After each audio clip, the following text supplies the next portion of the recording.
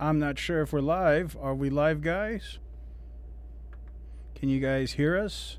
If so, give us a mic check before we get started. We're running a little bit of a new system here, so give us a mic check if you hear us.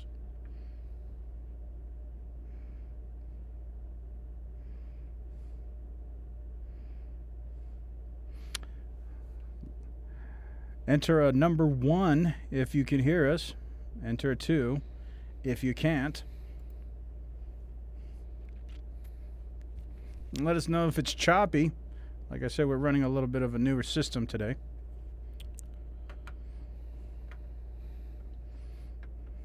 Excellent. Excellent. Sweet.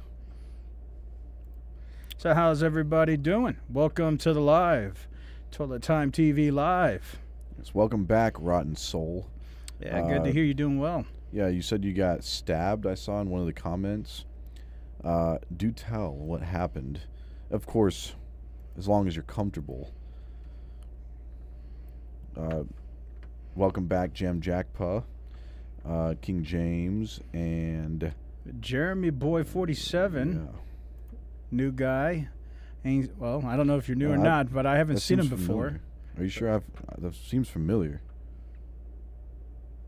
Yeah, work does suck. And hopefully this does make the time pass. Because this too shall pass. Yeah, this too is for a time. Well, you guys have any questions? I am just sending out some more live verification and invitations before we get started. Get some more people to chime in, but throw your questions in there. Yeah, I guess while we're waiting for your guys' questions and anything you guys want to talk about, literally anything, I'll just start reading off from the top. So Rotten Soul says, I'm here and happy to be here. Hello, Alice and Eagle Eye and everyone else. Hope you're all doing well. And I wish you all the best of luck for the future. Well, thank you. Thank you. Jam Jackpa says, watching via mobile phone. Let's flush the toilet. Yes. Yes. Ron Soul says, share the live stream on your social media. You know, that's what I'm doing right now. That's the statement of the year. Jam Jackpa says, calling from the swamps. LOL. Toilet Time says, going live in 2 minutes. Yeah, we're a little bit late there, but now we're here. It's okay, we're delayed. King James says, what up? What up, fellas? What up? Ron Soul says, can't wait. It's fire. King James grabs popcorn. Jam Jackpa says, that's crazy. I get phone signal from the swamps. Yeah, that is kind of crazy. Or are you at Louisiana? I don't remember. Where are you at? King James says, haha. Ron Soul says, see, with a smiley face. Jam Jackpa says, but here, there is a noise between the signal. But that's okay. But that's look with me. I think it means okay with me. Yeah, how's it sound? We're running a little bit of a newer system. Everybody's saying it's 1. Yeah, how about the choppiness? Is it choppy on your guys' side, or is the video stream pretty good? Yeah, if it's good, type A1. Yeah, I'm just sending out some more requests out there, so throw your questions on in. Yeah, you're all invited to our pizza party again. We're sending out those requests, too, while I'm speaking. Our pizzas are a lot better than Jennifer Aniston's and Adam Sandler's combined. We actually get pizzas that are out to our own parts. And Jennifer Aniston doesn't. She only gets pizzas that are after her own heart. Jen Jackpa says, by the way, the Bible narrative you gave a few days ago was great. Oh, thank you. Thank you. Yeah, if you guys disagreed with anything, let me know. If you want to inform me of anything, let me know. I'm here to learn. Rotten Soul says, I was walking home and got stabbed in the neck and head and hand multiple times from behind. Wow, that's I'm sorry to hear that. That's yeah, it must have been one of those things where somebody's trying to get back at somebody and you fit a description. Unless, of course, you were a part of some kind of gang violence and now they're getting back at you. I hope it's the former, not the latter. But either way, I wish we could help you. Honestly, that sucks. Yeah, I'm just sending out some more requests, guys, before we get started. So throw those questions in. Is there anything else on the question list? Jarembo says it's Jarembo, not Jeremboy. Okay, Jarembo. Okay. Ron Soul says, I don't know who or why they did it. Wow, you didn't even get to look at them. That sucks even more. Kez official FTS waves with a purple hand. Jarembo says it's decent, referring to the sound. Ron Soul says, very clean video, not choppy. Jarembo says, have you guys ever looked into the Terra Infinite map? Hey, you talking about the flat Earth map that has the Lord of the Rings? Like, it has multiple rings, and then there's extra land outside of the ice wall or the rings. I just think it's like Lord of the Rings. It's like you have center Earth, middle Earth, and then outer Earth. And every time you go outside of a wall, there's more land. And He clarifies the land beyond the ice walls. Yeah, I've definitely looked into that. I don't know how to prove that, because outside of these walls, apparently there is different creatures or species or some kind of different life form, and there's a battle between those who have tried to dominate and not dominate, and there's a battle between these two different types of species, and there's a certain time or year when I guess the boundary to break through the ice walls or this dome or firmament or the layer, and that time when it's weak, there's ability to transport between this firmament where you can get between the two outside layers, and these two sets of creatures, there's a good one and a bad one, and I don't know, there's a whole bunch of layers to that, so I don't know how we can prove that, but I know that's where some people try to utilize the reptilian concepts, and the people who live outside the ice walls in these different Earths or planets or regions or land areas, they may be reptilians or people like that that are trying to use the Earth as a energy source or a propagational source or energy source. But yeah, Well, I've heard about it. There are other accounts, though, like, was it Admiral Byrd who flew into the center of the Earth? Yeah, the Hollow Earth. Yeah, but you have to pick your poison, really, because obviously the Hollow Earth doesn't jive with the Flat Earth. So there you have accounts from people going beyond the ice walls and encountering that it is a globe. It's just a hollow globe. And then you have people going beyond the ice walls and they're actually beyond it, or they see beyond it and there's actually more land out there. Or like you said, the projection on the moon, which that causes some questions too. Like, and maybe someone talked about this. I haven't kept up with the moon projection theory, but what do people say the moon is made out of to be able to project a clear image like this? Like, assuming that the moon is just a projection of Earth itself, which that could be possible. What is the moon made of that projects an image like that? It'd be interesting to know. And of course, you'd have to believe the moon is flat, so it can project a flat image of the flat Earth. Now, one thing that's interesting, though, about believing there's land beyond the ice walls is we literally could be in this Jim Carrey, what's it called? The Truman Show dome. We could literally be in a dome, just like the Truman Show. And everyone outside of the this dome is maybe all the elites, all the Elon Musks or whoever. Or maybe it's aliens or reptilians or whoever is out there. They're watching us, and they're out there is real freedom, but in here we're all in this dome, and we're basically the experiments and all that. So it's a lot of fun thoughts. And yeah, we can't really disprove or prove it by experiential evidence, because they're not going to let any of us board a rocket ship. And the moment that they let somebody board a rocket ship and test it, and that person came back and told all of us, hey guys, there's more land, we're going to assume that they were either bought off or, Well, either way, it doesn't matter. Whether they said it was fake or real, we wouldn't believe their report because we would want to see it ourselves. So the cycle continues. But well, the question is how do you verify if there is some creature that exists outside of our plane? How do you know? Like, is it because it's like some people try to elude facts like they're spiritual beings, so then they're beyond our dimensional realm. It's another dimension. Assuming that all these planes aren't dimensions, they're actual planes just within our dimension. They're just restricted by a barrier. Let's say that barrier is the firmament. And if there's a way to go through the ice wall or the firmament, and you can go outside this plane, or things can get inside this plane, they're all within the same dimension. So they wouldn't be spiritual creatures or some deity or being that's outside of our dimension. They're in our same dimensional world. They're just blocked. How would you know if that is another dimensional creature?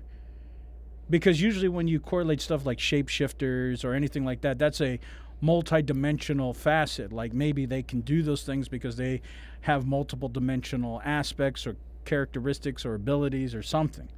What was that woman that was Yeah, I know. talking about the snake on the plane? Yeah. But I guess that's the question. How would you know if you're dealing with a creature that's on another plane?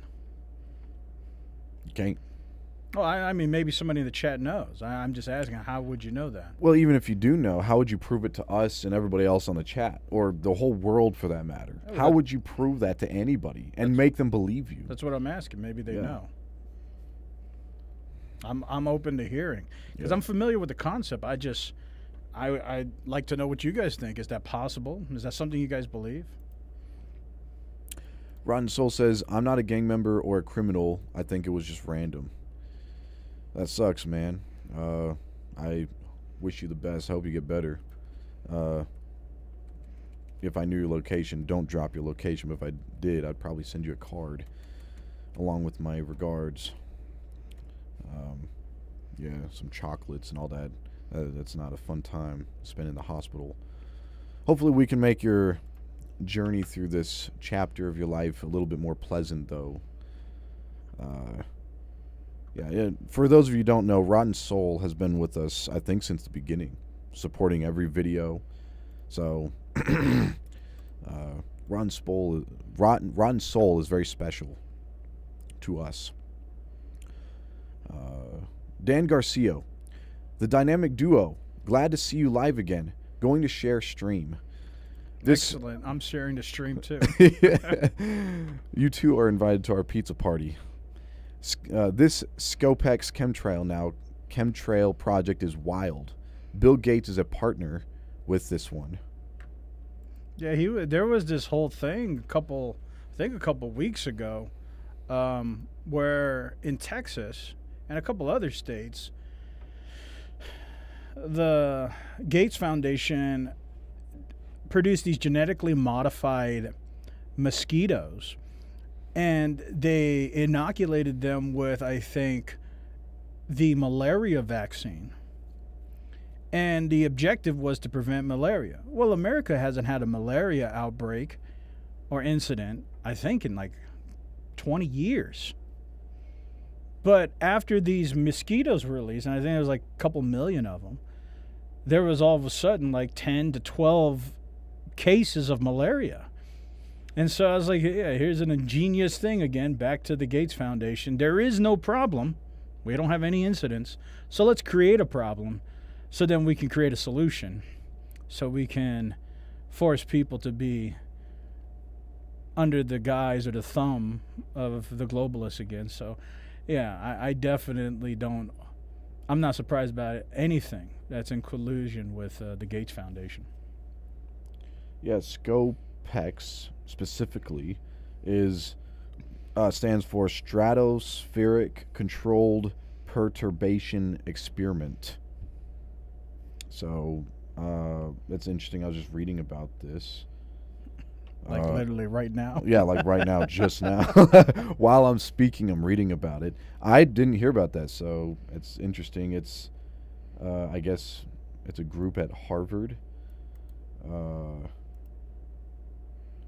Scopex is a scientific experiment to advance understanding of stratospheric aerosols that could be relevant to solar geoengineering.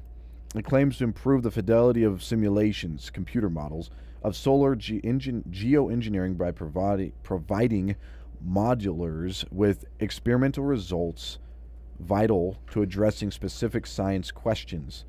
I wonder if that has anything to do with that. You know, about 10 years ago, it was a big conspiracy back then, which, when I say conspiracy, I don't mean it's false. It's just conglomerates conspiring to dominate. That Monsanto's was going to try to buy the sun or own the sun so they could regulate sun usage. But you know, these chemtrails are a way to do that. If you propagate these chemtrails at enough thickness, you can propagate a limitation of solar energy. And so think about it. If everybody goes off the grid and they start living on solar energy, and the government wants to force you to pay for energy, even though you bought solar panels, they could start sending these chemtrails through drones, not through people, just drones, over areas where there's a lot of people who are living off grid or whatever. And then if you pay the government or a company or whoever a fee, they'll make sure there's no chemtrails there, and you'll be able to get all the solar energy. But if you don't pay the fee, there's going to always be this layer of sun restriction, so you won't be able to fully access the potential of your solar panels, even though this is supposed to be free energy, or at least, you know, you pay for the system, the infrastructure. So there's a way for them to even prevent solar panel energy by using chemtrails, by restricting the amount of sunlight that a certain area or region can have. And unless you pay a fee, we can block the sun. So I wouldn't be surprised if something like this was correlated with an idea to monetize the sun usage utilizing chemtrails. And that would suck if, you know, one day you wanted to go out to the beach, but because you intimidated somebody, you know, Amazon canceled your use of the sun. So they said, you know what, we're not going to let you use the sun today. We're going to put you in timeout for like 5 hours or whatever. And that would suck. Because I'm still gonna shop through Amazon. No, I wouldn't be surprised though. No, I wouldn't be surprised either. I mean, well, I'm just thinking off the top of my head. I'm sure these think tanks who that's all they do all day is try to figure a way to monopolize the societies. I'm sure there's already in the pipeline some kind of infrastructure to monetize the idea of free access to the sun, because everybody's getting solar panels. Everybody's trying to stop getting ripped off by the energy companies. And so as individuals start getting independent, that's just less money for the corporations. So they only have two choices with solar panels. Either make the solar panel infrastructure more expensive, like the panels, the inverters, all that stuff. Make that, so the components, make those expensive, more expensive. Or you have to block the resource. If you don't do either, everybody eventually could just say, we don't need it. We can live off the grid. So at some point, they're going to do one of the two. They're either going to say, oh, the chip demand's so high that these inverters now have to be, you know, $50,000 because the chips and the semiconductors are too expensive. Or, you know, they're going to put a battery tax because you need all these batteries to hold this, or some kind of capacitation system. And that's going to, now you're going to have a tax on that. like a flux capacitor. No, just a capacitor. Look, does it capacitate fluxes? You're talking about like solder flux? Anyways, so they got to do one of the two. Either they're going to make the components more expensive, which I doubt they're going to do, because that's going to overlay multiple industries, because so many people use these same components. So I don't think they're going to make the components more expensive. So the only thing left is to block the source itself, which they easily can do with chemtrails. And if you pay them a fine, it'll just be a sunny day. I did hear from Joe Rogan that I guess scientists are developing a way to spread reflective particles all throughout our atmosphere to reflect a lot of the sun's harmful rays off the earth before it can even. So like little tiny mirror pieces, basically. That. Well, a lot of people don't know that these chemtrails, a lot of it's just aluminum. I think it's aluminum dioxide, and aluminum's reflective. And if you have a bunch of these particles, it's like glitter, and they're going to be. Yeah. And every light is a photon, and it has to hit something. So if it hits these aluminum particles, it's going to deflect the light. And so, yeah, you can maybe put it under the guise of climate control. We're doing this to prevent climate control, whatever. But really, it's just going to be a way for them to build an infrastructure to say, if you want a nice sunny day so your solar panels can get charged, you can pay us this fee, this subscription to the sun. You're going to have to subscribe to the sun. Yeah, that'd be kind of cool. No, it's not cool. Actually, it'd be hot. No, that's not anything I want and participate in my life. Well, moving on. Rotten Soul says, I just take photos of graffiti for my Instagram by the same name and profile photo. Okay. So your profile photo is a graffiti picture. That's cool. And if you guys take a second, hit that like button as we have more people starting to chime on in. You guys hit that like button, it'll get the stream propagated to more people. Also throw those questions on in if you guys have any other questions. I do have some things that I have lined up to talk about, but we will take all your guys' questions first. Yeah. Rotten Soul also says, I'm probably going to start tagging your Instagram video in videos you might find interesting. Yeah, that'd be cool. You could also put them in the Discord. And yeah, if you guys have any videos that you think would be interesting for us to watch or any topics or anything, always put them in the Discord. Let me go ahead and post a Discord in the chat. Noah Cloud says, what's good? Hello, Noah Cloud. How you doing, Mr. Cloud? I didn't know if you're going to show up today. I didn't see you in the beginning. But welcome, welcome, welcome. Jarembo says, flat planes, not planets. So the moon is a flat. I meant to say. I meant to say planes, but yeah. Let's see. Jarembo says the Simpsons never lied. I don't know about never, but they're, ever. Yeah, but they're pretty. They're pretty cool. Yeah.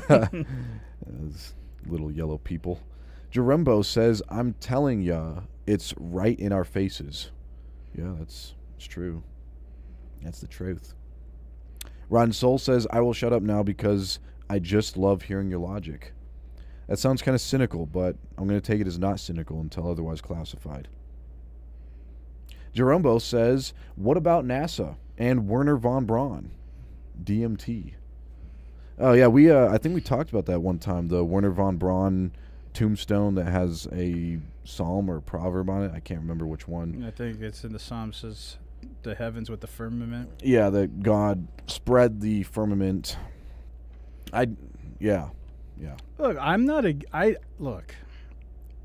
I believe I do believe that they are legitimate collusions because it's money and power.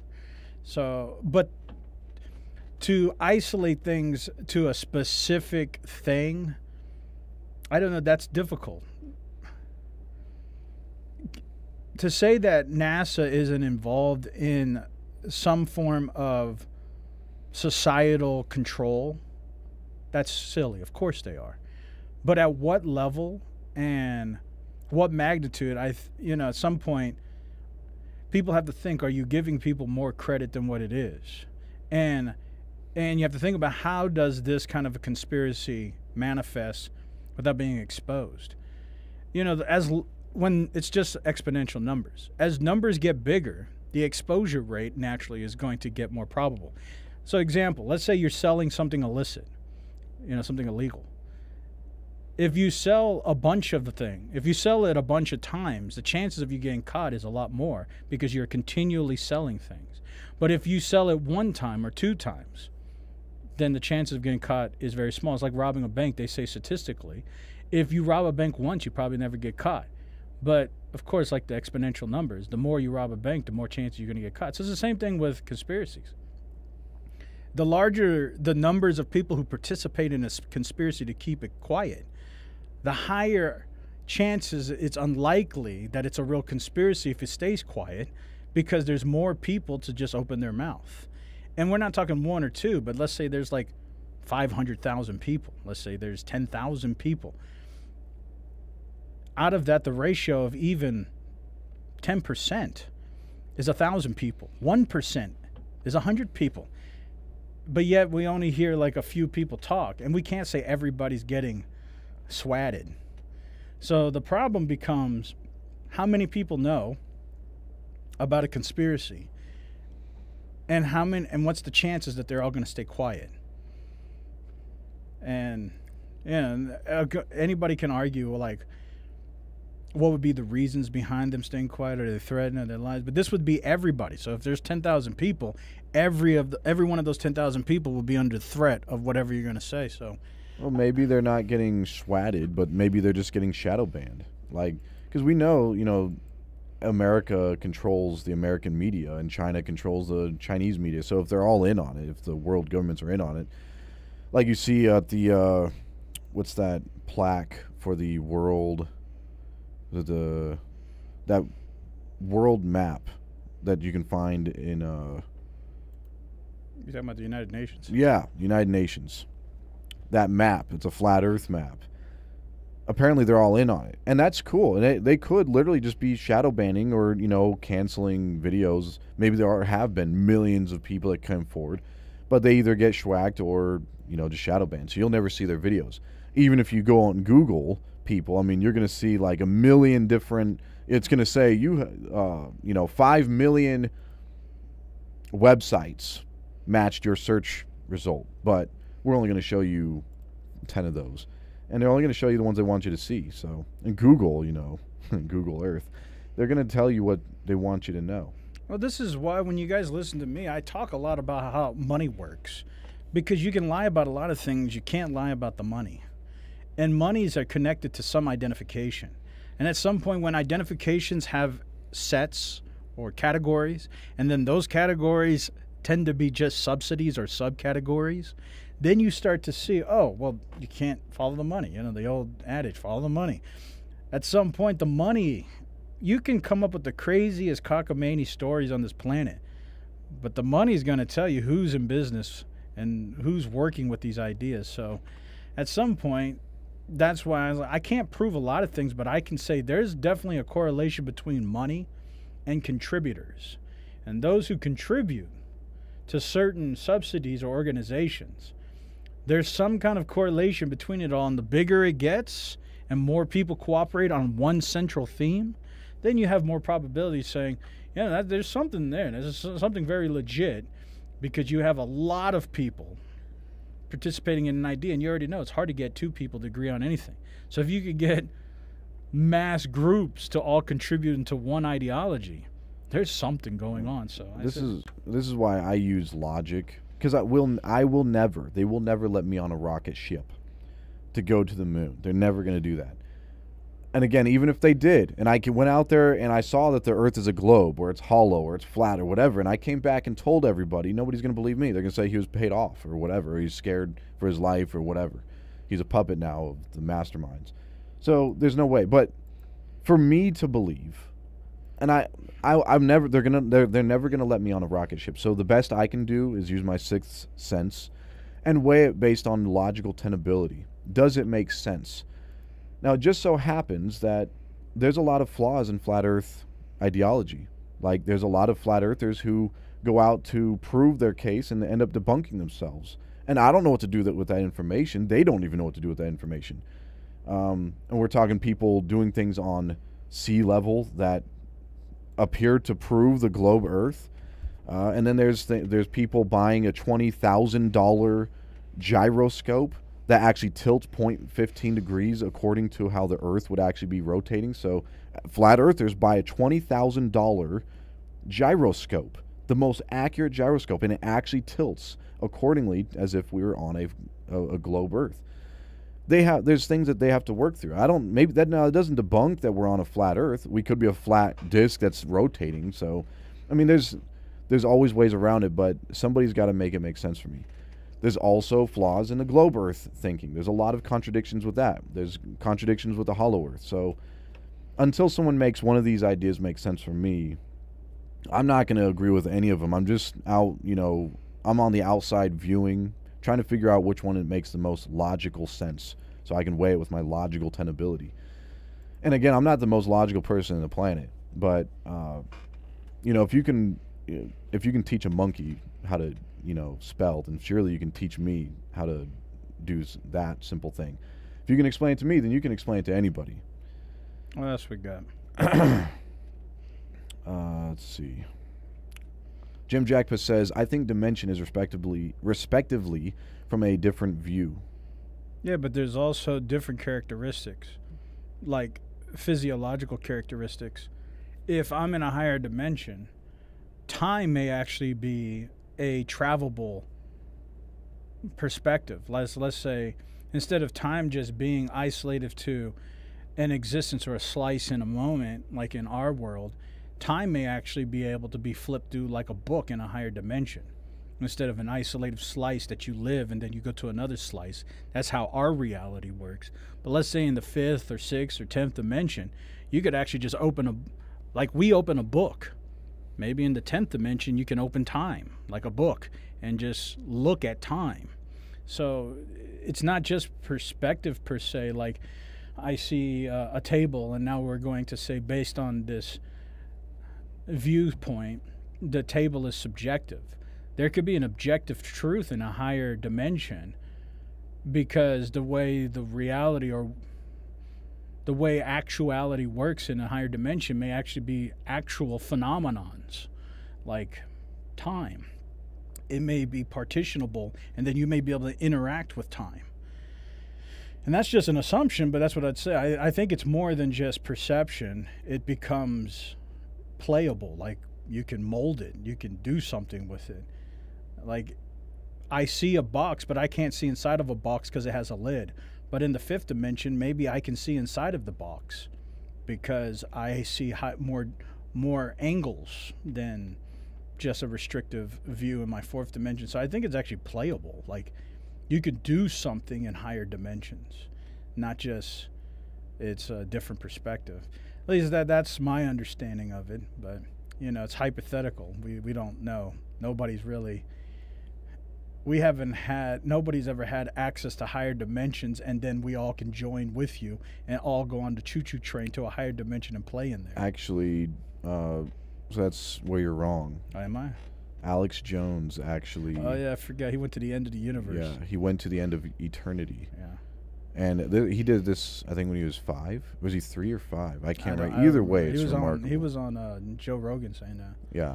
Now, most people, when they're 3 to 5 years old, they're designing, quantum mechanic models and stuff. But not Alex Jones.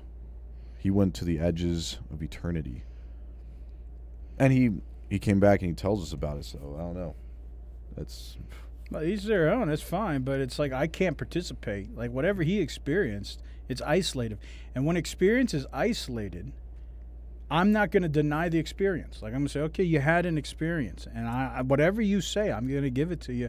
But I can't say it's an objective truth because I can't participate. If I can willingly participate in your weird experience, then I'm going to say this is objective. More than one isolated mind. So you're saying you don't believe him? Well, it breaks the Descartesian quandary. The Descartesian quandary is I know me, and I know what I'm thinking, but it's the problem of the minds. I can't know you. I can see you, but I don't know if your mind is real. There's no way to prove that. But if we can have multiple facets of multiple dimensional experiences, well, it kind of fixes the Descartesian quandary. So I don't know. I think anybody who hears Alex Jones talk, they can tell he's been to eternity and back. Like you can hear it in his voice. Maybe he has.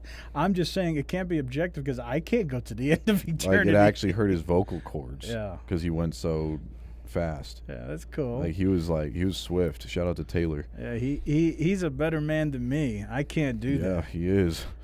That voice, that raspy, like for the next 4 hours. Yeah, he's a better man than most. That's tough. But he I think he has a gay frog in his throat. He had he's talked about a lot of things that was spot on way before other people. So I'll give him that. Yeah, that's true. Yeah. Let's see. Ron Soul says there was an old Disney movie about wars using chemtrails. That's interesting. I want to know about A it. Disney movie? Oh, yeah. Look out for next week. I really put out my collusional thought on what's going on with all these strikes and Disney and Apple and AI and the real collusion behind this premeditation, that it may have been a global premeditation, a globalist Bilderberg premeditation. And I talk about it in next week's episode, so be on the lookout for next week. That's yummy. Foxy says she's sorry to Ron Soul that happened. So yes, if you guys don't know what happened, you can scroll up or rewind. We talk about it briefly to Ron Soul. If you guys can send him your regards, I'm sure he would appreciate that. Ron Soul says, definitely not cynical, but the way you talk about topics is awesome. I'm too quick to jump to conclusions, but you guys look at it logically and from different perspectives. Oh, thank you. Well, sometimes I don't know if I even believe what I'm saying. I just know that it's an available perspective, and I should be open to it. I'm going to be honest. A lot of times the things I talk about, I don't believe what I'm saying. But that doesn't mean it's not logically tenable. And if it's logically tenable, then I will entertain it. I will entertain it. Now, once it becomes so far to the end, it's got to be pretty extreme. Like closing. It's got to be wild for me. If I ever say no, then you already know.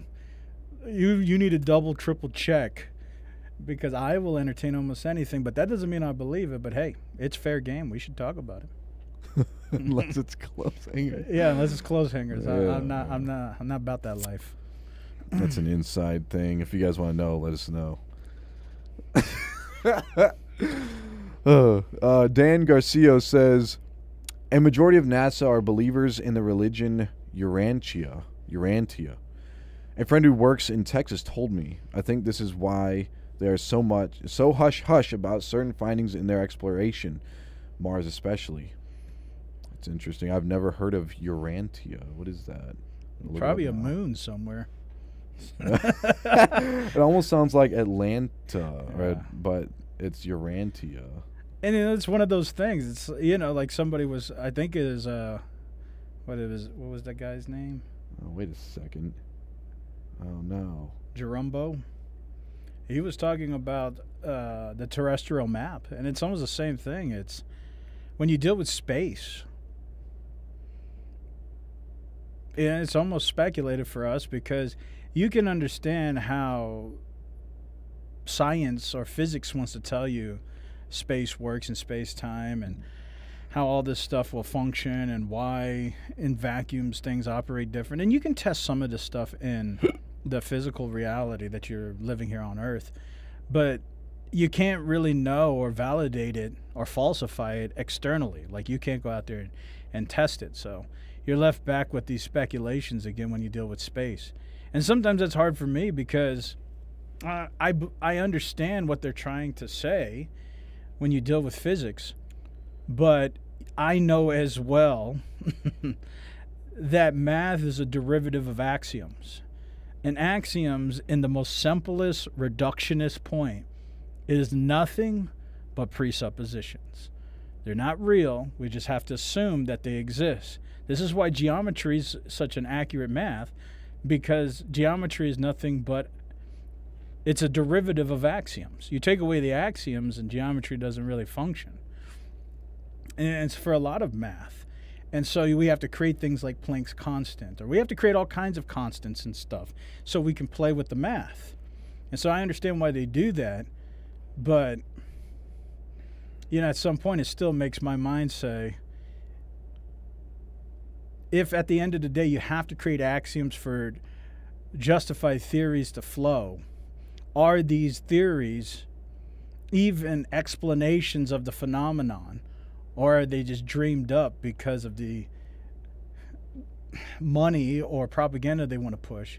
And so therefore we have to create these axioms. Because a theory, I can create any theory I want, and I can make a math function work if I can be given the freedom to create my own axiom. Like if I say, you have to presuppose that inside of a vacuum, a massless particle, like a photon, has to have X amount of whatever.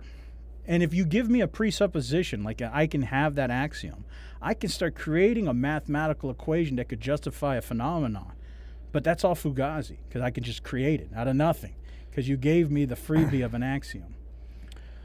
Yeah, I was just briefly reading some overviews of this Urantia religion, I guess. Nobody knows who exactly wrote it. It's another one of those style books. I guess between 1924 and 1955 is when it was originated.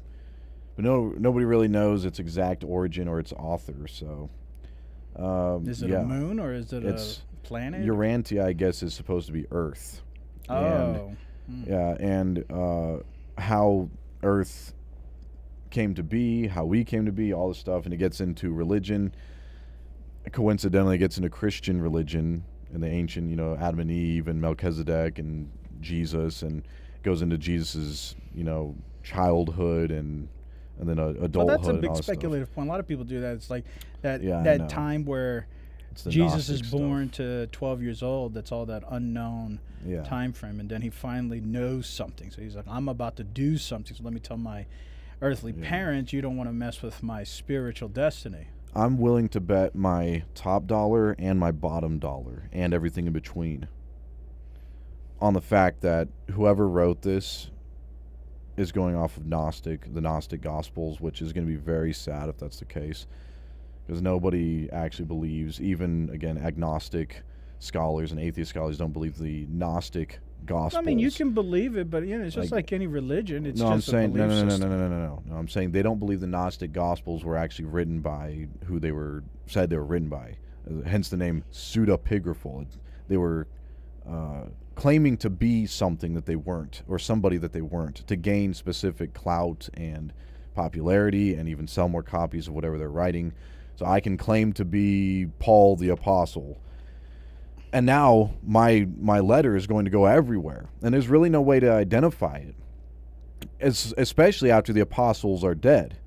Now, when the apostles are alive, he can, the Apostle Paul could say, I didn't write this, but after they were dead, that's when all these Gnostic Gospels started circulating. Same scholars will, for the most part, will all agree that the pastoral epistles that were written by Paul, like 1st, 2nd Timothy, Titus, all of those, are not written by Paul. They will all almost agree that the pastoral epistles are not from Paul. So some of them, and there is a debate over who wrote what. At least the pastoral epistles is a bigger consensus amongst those same agnostic scholars. But they're not classified as pseudepigraphal because they are classified as whoever wrote this had genuine intent. They were not claiming to be someone they weren't. So if Paul claimed to write it, then maybe it was Paul. We don't really know. But it was obvious. It's obvious to all. There's nobody claiming that these pseudepigraphal literature, like the Gnostic Gospels, from which we get the life of Jesus, like the teen years of Jesus, the pre-adolescent years, the everything else in between, like all this weird stuff about Jesus is all from late-dated pseudepigraphal literature that was way after Paul was dead. But someone's claiming, I'm Paul writing this. It's like, the guy's dead. Well, I came back to life. And it's like, and that's the kind of claims it makes. This weird, raunchy claims that nobody takes as serious historical accounts. But it is part of history, but they're not actually believing what is said in there. They're not going to study it as if it's an actual historical account. Yeah, but what they do take in consideration are just like myth theory. Some scholars believe that, like any myth, these stories come from a derivative of some experience or phenomenon. So some of them believe that maybe that there was enough of these sets to believe this.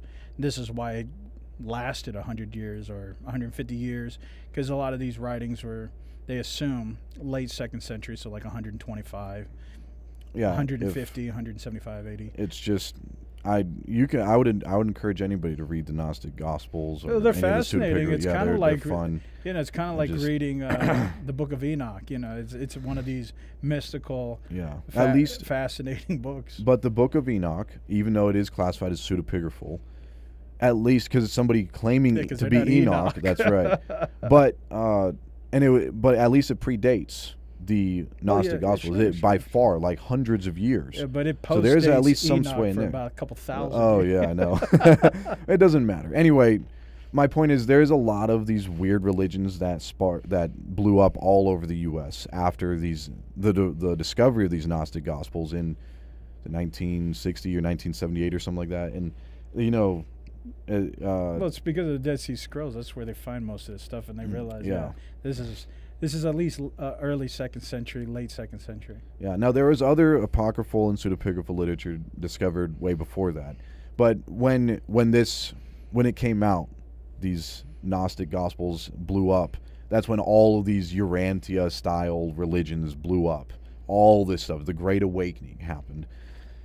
It's just it's fun, to go down those rabbit trails. It's just anytime I start seeing stuff like that, I honestly seen a pattern before all that. There's something weird about the 1800s.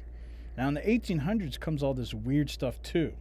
So I don't know really, because there was no discoveries of any kind of biblical documentation really in the 1800s. So I don't know what caused all that nonsense, but there was a bunch of weird stuff going on in the 1800s too. Yeah, if NASA, with their heart of heart, actually believes in this Urantia stuff, which coincidentally talks about Jesus's Gnostic gospel life, then I have more pity on them than I did before. So that's interesting. If NASA actually believes this as a legitimate, it's like, you guys need to do your homework. This is what I'm saying is not secret information. You can go Wikipedia. I mean, I actually have scholarly reports of this stuff. I have a question for the audience. On my OBS here, it's not saying there's any background music. Do you guys hear the chant music? I can't check it out now. Do you guys hear the Gregorian chant background music? It's very important. Well, I was just making sure that there wasn't something going on, because we've been trying to change some of our systems here, and I just wanted to verify that you guys can hear the Gregorian chants, because they're so important. Well, it's soothing. Well, I don't know. Rotten Soul says no. Okay. All right, that's fine. That answers that. Oh. What else we got? All right. Do you guys like the Gregorian chants? Do you want me to leave it in there in the background? I do, but I can't speak for you guys. Yeah. I can't hear it, and that's what sucks. I actually want to hear it, but I can't. I guess I could just play it over here, like out here in the real world. Yeah. And I'm not Catholic. I just like it because I don't know. I don't really know why. Like, it's kind of soothing. I think the Catholics, with all their money, I think they know how to make. It's probably tuned to 432 hertz. Probably. They I'm sure they figured out. They probably did research on that. Yeah. Okay. So yeah, there's no music. Okay, I'll try to fix that if you guys like it. Anyways, what else we got? Rotten Soul says, can anyone find a video of a NASA rocket that flies straight up, because I watch about 10 in a row on YouTube and not one went straight up? Now, I heard about that. The reason they say is because you can't go against the atmosphere going straight. You have to go at an angle. And there's already a hole. Well, at least what I was taught in high school. I don't know why I remember that. They said that there's actually a hole in our atmosphere, because that was another thing that was brought up. People speculated that NASA wasn't going up again because they didn't want to make our atmosphere like Swiss cheese. This is why we have global warming right now, they say. It's because the sun's UV rays is coming in, and it's not being able to escape, or it's escaping too much. Because of this hole in our ozone layer, it's causing all kinds of problems that's above my pay grade. That's not my field of study, so... But I'm sure you can find a video of them explaining that. So they say that they try to aim sideways to go out the same hole that they went out the first time when they went to the moon. And whenever they send satellites farther out, they have to go through the same hole. So they try to calculate that hole, which apparently is growing. So that's why they say that. Now, is it true or not? Well, we have to weigh it on our logical tenability, because we cannot experience it ourselves. Well, I don't know about any of that, but I know that what I've read is it's because of speed and altitude. They can't get enough speed if they go straight. They use what's called gravity turn, and they use gravity to achieve speed. Yeah, if you don't believe in gravity, then yeah, that itself is already thrown out the window. But that's the reason why I've read that they do curve trajectory. It goes up straight, but then it starts curving to use gravity itself to amplify the speed of the rocket. So, but this is all coming down to aerodynamics and understanding how all that works. And again, this is back to that math stuff again. And I'm sure if we get the paper out and the pencils and the axioms, the math adds up. The question is are we required to believe it? No, we're not required to believe it, but that's what they're going to tell us. And if you don't believe the math, they're just going to say, well, that's what we do. That's why we fly rockets and you don't. So you're left back out with... Yeah, that's when we say, do you fly rockets, though? Somebody. Made out of tinfoil and... Well, today it's not. It's like, today, can I see that rocket that you flew? At least today it's... They have more believable rockets for sure today. It's not made out of aluminum foil. I was actually thinking about starting a GoFundMe account for the man that they left on the moon, who recorded the rocket taking off. We've all seen the famous footage. He's still up there, and nobody cares, but I do. Well, they said it was the rover that was left behind that had a camera on it, and that's what filmed it taking off. It's wiggling. Like the camera, it looks like a human is holding it out, unless humans... Well, I don't know. Unless robots. All I'm saying is what they said. They said it was a mounted camera on the rover that was left there, and it filmed it going up. That's what they said. Right. And how was it there to see the rocket landing for the first time? How did they explain that? Oh, I don't know. Because we do have footage of the rocket landing, too. Yeah, but that's okay. I don't I know. I care. I don't know. Again, like I said, I don't... Does anything I'm saying doesn't mean I believe it or I know. not. I'm just telling you what they say. My heart goes out for the guy that's been left up there for all these years. And we've been trying to get back to him. We're out of tinfoil. We've been using it for our heads too much. For hats. Yeah, so I mean, I might start a GoFundMe account for that guy on the moon. I wish we don't even know his name. We don't even know his name. Call him Rover. Maybe that's why they always say, come here, Rover. Yeah, or maybe it was an innuendo. Maybe, or Roger. Yeah. Roger that. Yeah. Roger this, Roger that. Yeah. Who's afraid of the big black bat. I don't know. Rover seems more plausible. It's like a dog. Yeah, see, they even call him a dog. It's like, if that's the case, that's just sad. It's like, I mean, that's what... Yeah, I don't know. It's going to bring me to tears. Okay. Foxy says, there's what people tell me, what I think, and the truth. That's good. I agree.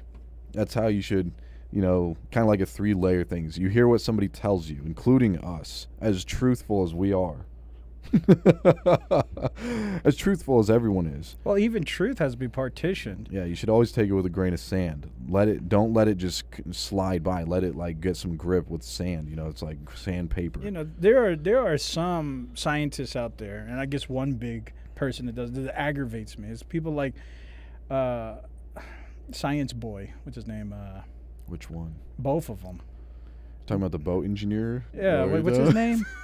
Bill Nye. Bill Nye, the boat engineer guy, and then, yeah. Mick Tyson, whatever his name is, Neil deGrasse Tyson. Yeah. They both use this word consensus. And it's so abused.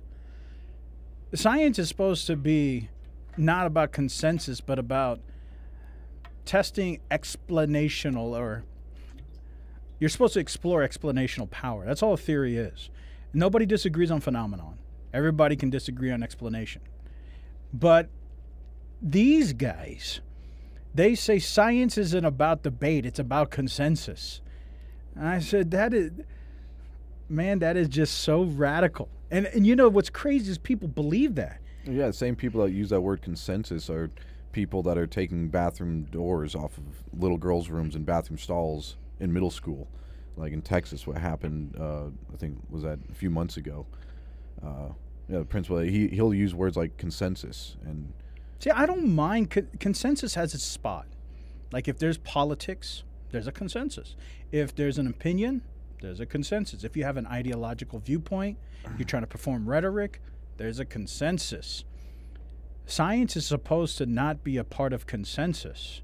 It's supposed to have the highest form of evidence correlated with the explanation that you're giving. So if I say this is why a ball, when I throw it up, falls down, I'm going to give you my explanation, and then I'm going to provide as much evidence, which is falsifiable. The evidence is falsifiable.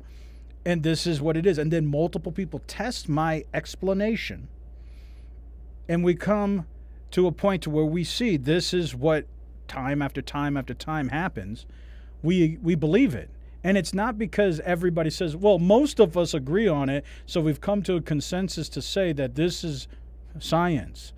It's because every time you test it, that it manifests. The math is the same way. There's an equation that can quantify certain aspects of something, and then we do it every time, and the calculator every time says this. Then I don't need a consensus. It's a verifiable, or at least something that could be falsifiable, testable evidence of something, and then anybody can do it, and then anybody who does it, it manifests as the same answer.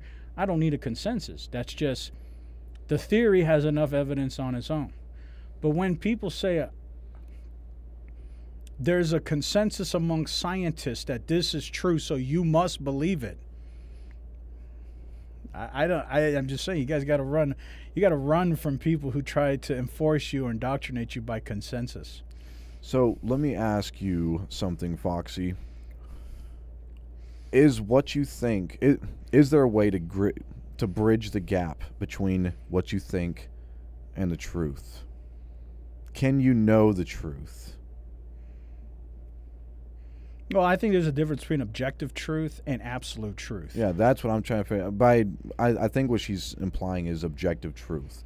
So if you believe in objective truth, which I also believe that there is an objective truth, is there a way to know what the objective truth is? Like, can you know it? Because you say there's what people tell you, there's what you think, and then there's, I'm assuming, objective truth. Can you bridge the gap between what you think and objective? Like, can you know it? Or is it something unknowable and unobtainable? I think like in my opinion, I think objective truth is something that we do through experiments, and experiments prove an objective truth. But I don't believe experiments prove absolute truth, because at one point in time, this experiment might be right as an objective truth, but we may gain further information in the future, which provides even more clarity to the explanation. It has a better explanation, which doesn't debunk the first explanation, but it has a better one, which proves that the first objective truth was not really as objective. So it's not an absolute truth. It means it never changes. So I think there still has to be a layer. There has to be something that never changes, no matter what. It cannot change. That would be an absolute truth. And then there's objective truth, which has to do with my reality, how I experience stuff. And this is real, but there may be a better answer in the future. That doesn't change that it's objective, but it does change in the future, like Newtonian physics compared to Einsteinian idea. Well, we'll just say for gravity, because we're not talking about particle physics or quantum physics. So. Foxy's also says, we would have to rotate because we have day and night. Well, not necessarily on a flat earth model. If the flat earth is the truth and we can know it, there's a lot of working flat earth models out there in which it actually explains a lot of phenomena. Like you go to Alaska and you see the sun actually, it barely goes down. Like you'll see it go in circles like this. So Alaska in the flat earth model is actually very close to the center of the flat earth model world. And if that's the case, then the sun is going like this. So it's always revolving around Alaska. Now it does turn night in Alaska when the sun goes a little bit farther away. But as the sun rotates, these parts of the earth, wherever it is getting light. And the moon is on the opposite side, and it's over the darkness on the opposite side of the rotating, spinning dome. Some flat earthers believe it's attached to the dome itself, so the dome itself is actually rotating, which is the dome also has the stars on it, so that's why you see stars rotating, because the dome itself actually has the sun, the moon, and the stars all on it. So the whole dome is actually rotating. Earth is actually just staying still. But again, I think this was in reference to when I was talking about the $20,000, the most expensive and most accurate gyroscope you can buy, and a flat earther bought it to prove his point, and it actually ended up proving that the Earth is rotating. Unfortunately for him. So now again, there's an explanation for everything. So maybe the flat Earth is actually rotating. And the dome, we'll never see it because we'll never see what's outside the dome, because the dome actually has the stars, the moon, and the sun on it. So everything outside of the dome could actually be pink, you know, for all we know. We don't know because nobody's actually ever been outside the dome, according to the flat Earth model. So anyway, it could rotate, or maybe it doesn't. Who knows? And who could know? And if yeah, anyway. Have you guys heard about that new thing that Amazon was trying to propagate? They say by the end of the year they're going to put out this thing called a palm scanner, and everywhere you go, they're going to make you pay through palm scanning. And so I just thought it was interesting. It's not good enough for them to get face scanning, biometrical scanning, iris scanning, fingerprint scanning. Now they want to scan your palm. Out of all things, it's like, is it my face enough? But I read that by the end of the year, all Whole Food stores are going to be having these palm scanners for purchases. You know, it's sick because now all the palm readers in New York are going to go out of business. Like, so AI is now taking the jobs of palm readers. As you guys can see on the screen, this is that article from MSNBC or CBS. It says Amazon to launch pay by palm technology at all Whole Food stores by year end.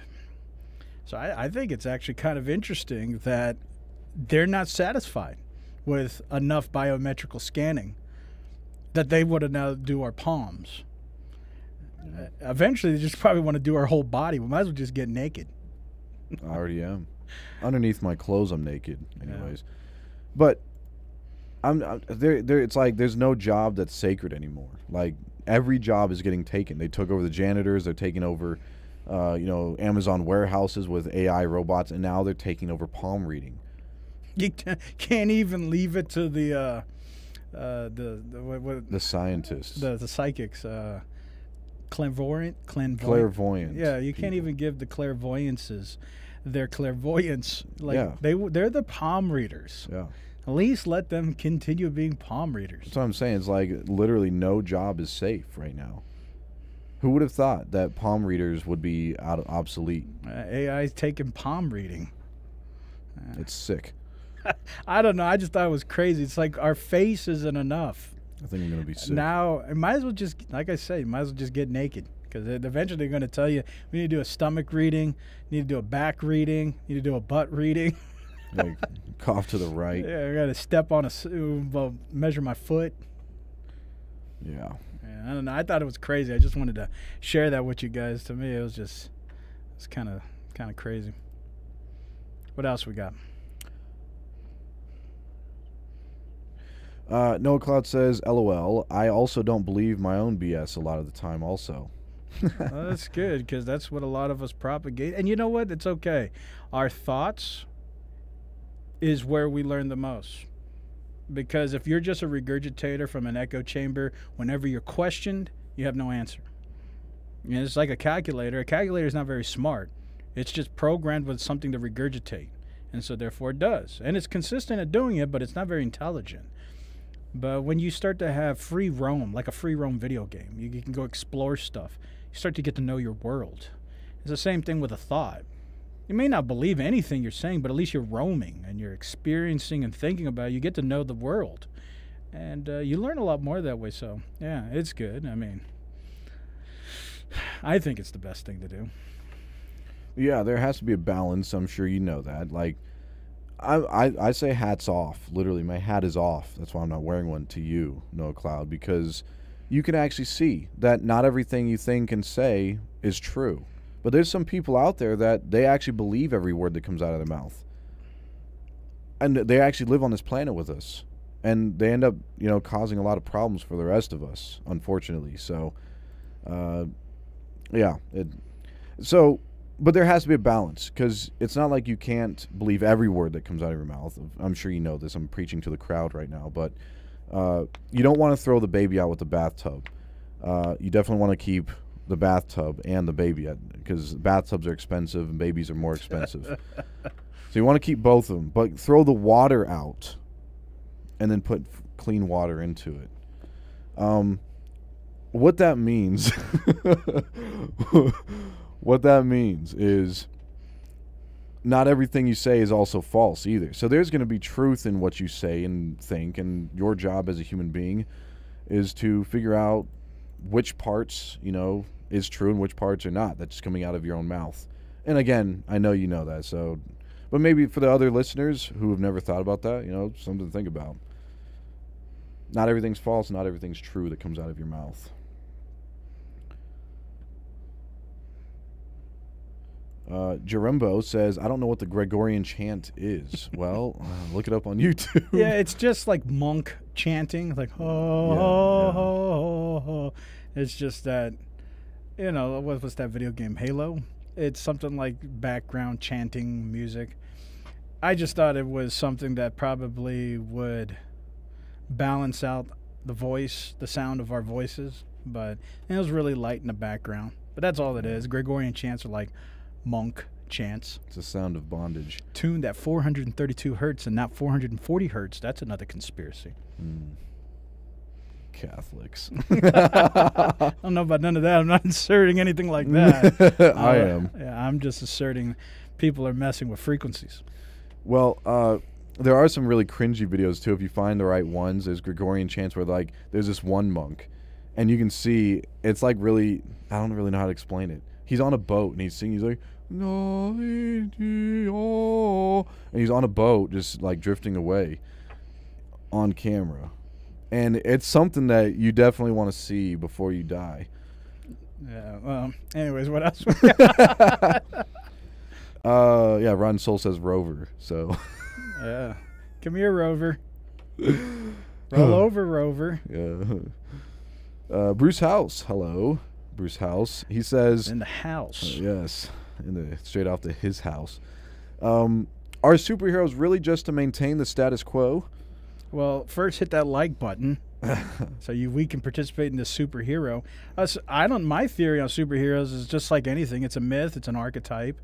It's a derivative of something that we saw as a phenomenon, and then we hyperbolicize it. Like in all history and civilizations, there's always been strong men or people with like abilities of illusion. So you call them magicians, or there were intelligent people, something like that. There's somebody who stuck out in your society, and this goes back to the beginning first societies. And then you build up this hyperbolic idea. Like you give them more special powers, you give them more abilities, and then they turn into superheroes or gods or whatever, and then the myth evolves. And then you pass this down like a scary story. Like, you know, there was this dark, gloomy night, and there was this guy. It's Batman. And, you know, I think that exists because there's real anomalies in the world. That's just the facts. And humans love to feel like I could be inspired to become like this anomaly. And I think that's why humans attach themselves to superhero stories. And I think that's good for children. They need something to aspire to. So, you know, a lot of them, I want to be a firefighter or a policeman or an astronaut or something. Those are like their superheroes in real life. What if the heroes, though, are portrayed as people that, you know, maybe transparent? In today's age, yeah, it becomes more social in the construct. It's like the freedom fighters and stuff. But, you know, in some sense, it's a little bit sad because I think when you get old, you can start to be specific. You start to put away the Easter Bunny, and you put away the Tooth Fairy, and you start realizing the real heroes. Well, you realize what those symbolized. Yeah. They had an archetypical meaning, which was something like the Tooth Fairy was. You yourself has an intrinsic value, and so don't think that even your lost tooth doesn't have intrinsic value. You as a human have value, and there's this fairy out there keeping human parts. Sounds kind of strange, but it's because humans are valuable. So there's this archetypical meaning. But when you grow up, you realize that I don't need a tooth fairy anymore. Now I just have this ethical understanding why humans are valuable. But yeah, when we get older and we're still believing in fairy tales, and then we're trying to propagate the fairy tale, and then we try to convince other people that dogma, like, if you don't believe in this fairy tale, then you are not telling the truth. Or I don't know. It gets weird. I think there's a time for that. is a time to grow up, and you start realizing that the real heroes are human traffickers. And those are the people really wearing the capes. You know, and we're trying to be sensitive because we know we're going to get demonetized. Like this last episode that I just put up, 060, the biometrical matrix, the full episode that just got posted today, it already got demonetized. It didn't get banned, but it got demonetized. So what I did is I just took off all monetization. Because, see, if I don't, they're still going to play ads and they're still going to get their money, but they're not going to pay us anything. So I just took all monetization, so there's no ads, so enjoy. They're not getting paid. We're not getting paid. Nobody's getting paid. And you guys get free adless episodes. Because it's the best thing I can do. If they're going to say we're not going to monetize it, I'm not going to give them a free ride. So I just took off monetization. But this happens a lot, so we're trying to be careful, because if you talk about certain ghosts out here, they're going to get you.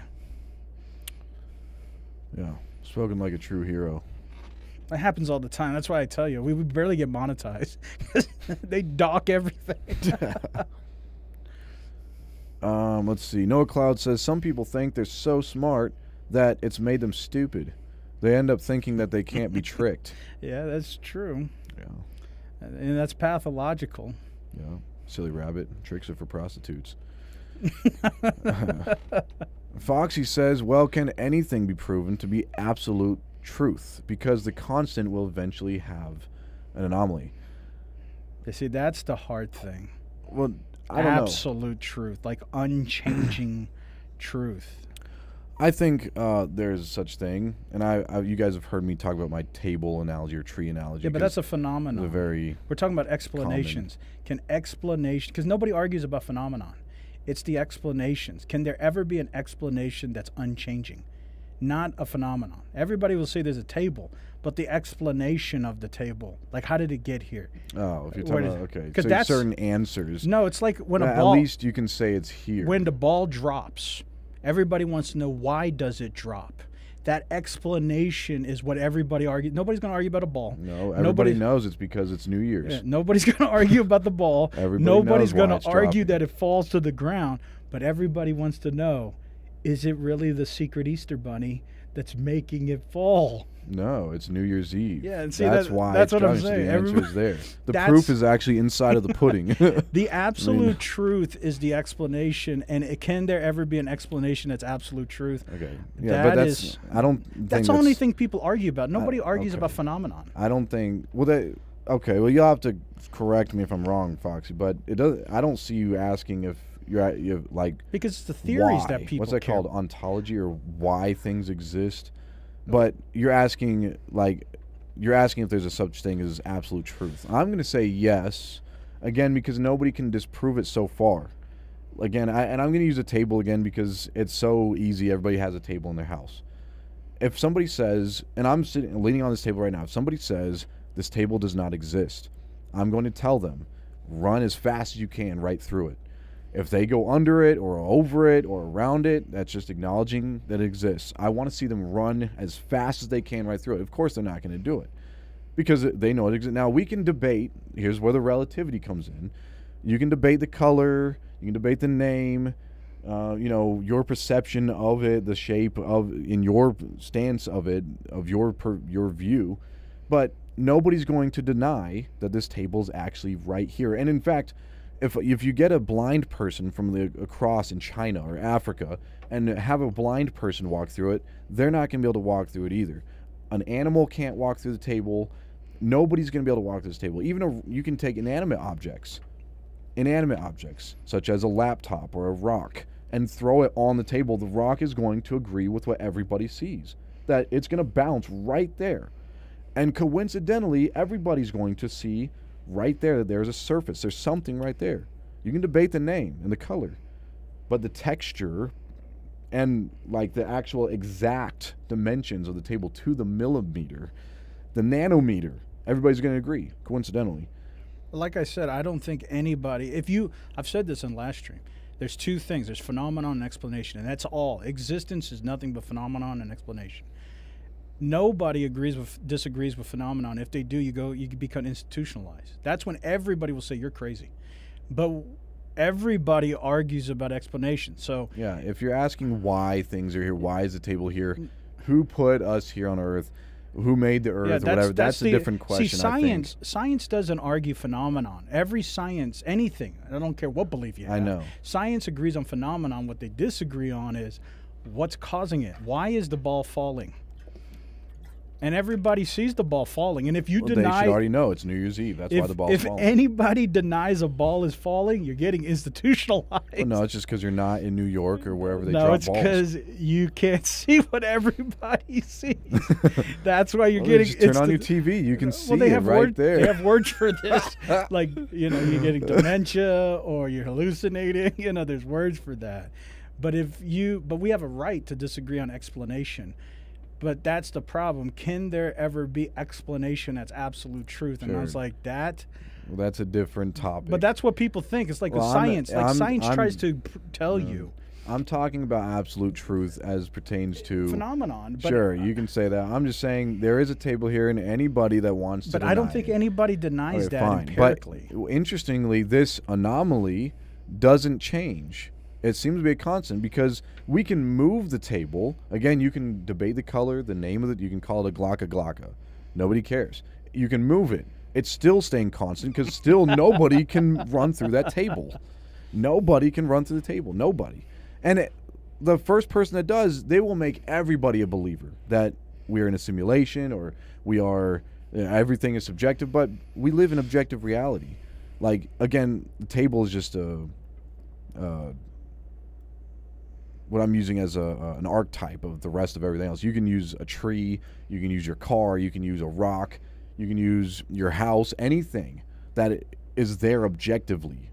Coincidentally, everyone will agree it's there, even a blind person. Doesn't matter if they're handicapped, doesn't matter if it's an animal.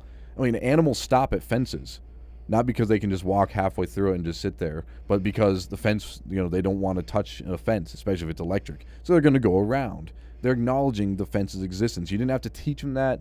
You have to do nothing. And everything will acknowledge this fence. If a tree falls, it's going to stop on the fence or at least crush the fence. So there isn't I'm convinced that there's an objective truth. Now, again, I could be wrong, but somebody has to show me, prove me wrong, walk through a solid object, and then I'll believe you. Well, I don't think anybody's going to deny phenomenon. I think it's explanation. It's like if somebody says... if somebody sees a car, everybody's going to believe there's a car. Who made the car? You can argue ontology all day. Like, you can argue the name of the car. You can argue the color of the car. You can argue why people made the car. But nobody's going to argue that this object is right here with the same exact dimensions. I don't think anybody cares about phenomenon. They want to know the what, the where, the when, the how. That's what makes us human. Even animals can accept phenomenon.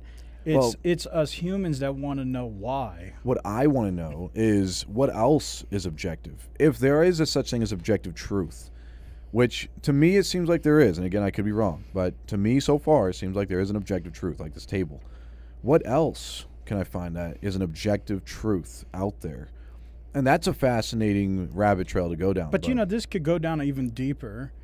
Is everything forced to follow the constructs of my conscious reality? What about particles? Particles, if it gets like a condensate.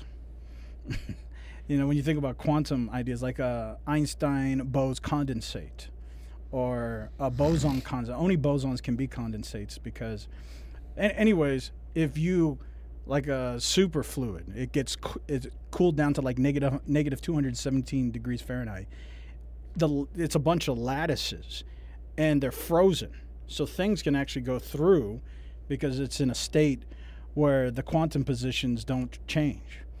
And so you have a condensate, and particles can go through that.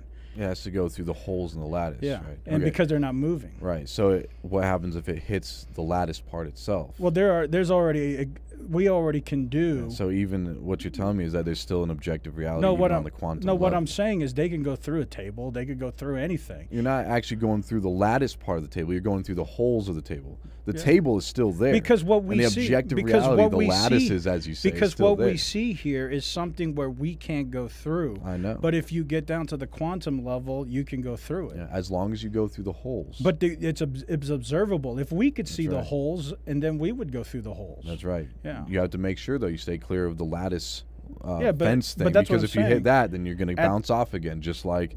so there's still objective truth. No, but my you have to point- go through the hole. You can do that today. No, my point is what you think is a table on a quantum level is not really a table. It's just a bunch of particles. That's okay. Yeah. That's why I said you can argue the... And you can freeze can those argue all that. particles if you cool it enough. That's what you call a condensate. Sure. And at that point, you can go through the spaces. Sure. You can saw the table in half and then you can walk through it. But you still have to saw it in half to walk through No, it. you don't have to change. You don't have to change the infrastructure in a condensate. Then why freeze it? No, that's So not. you can pass things through the that holes. doesn't. If I freeze a human, that doesn't change the human. It can change his.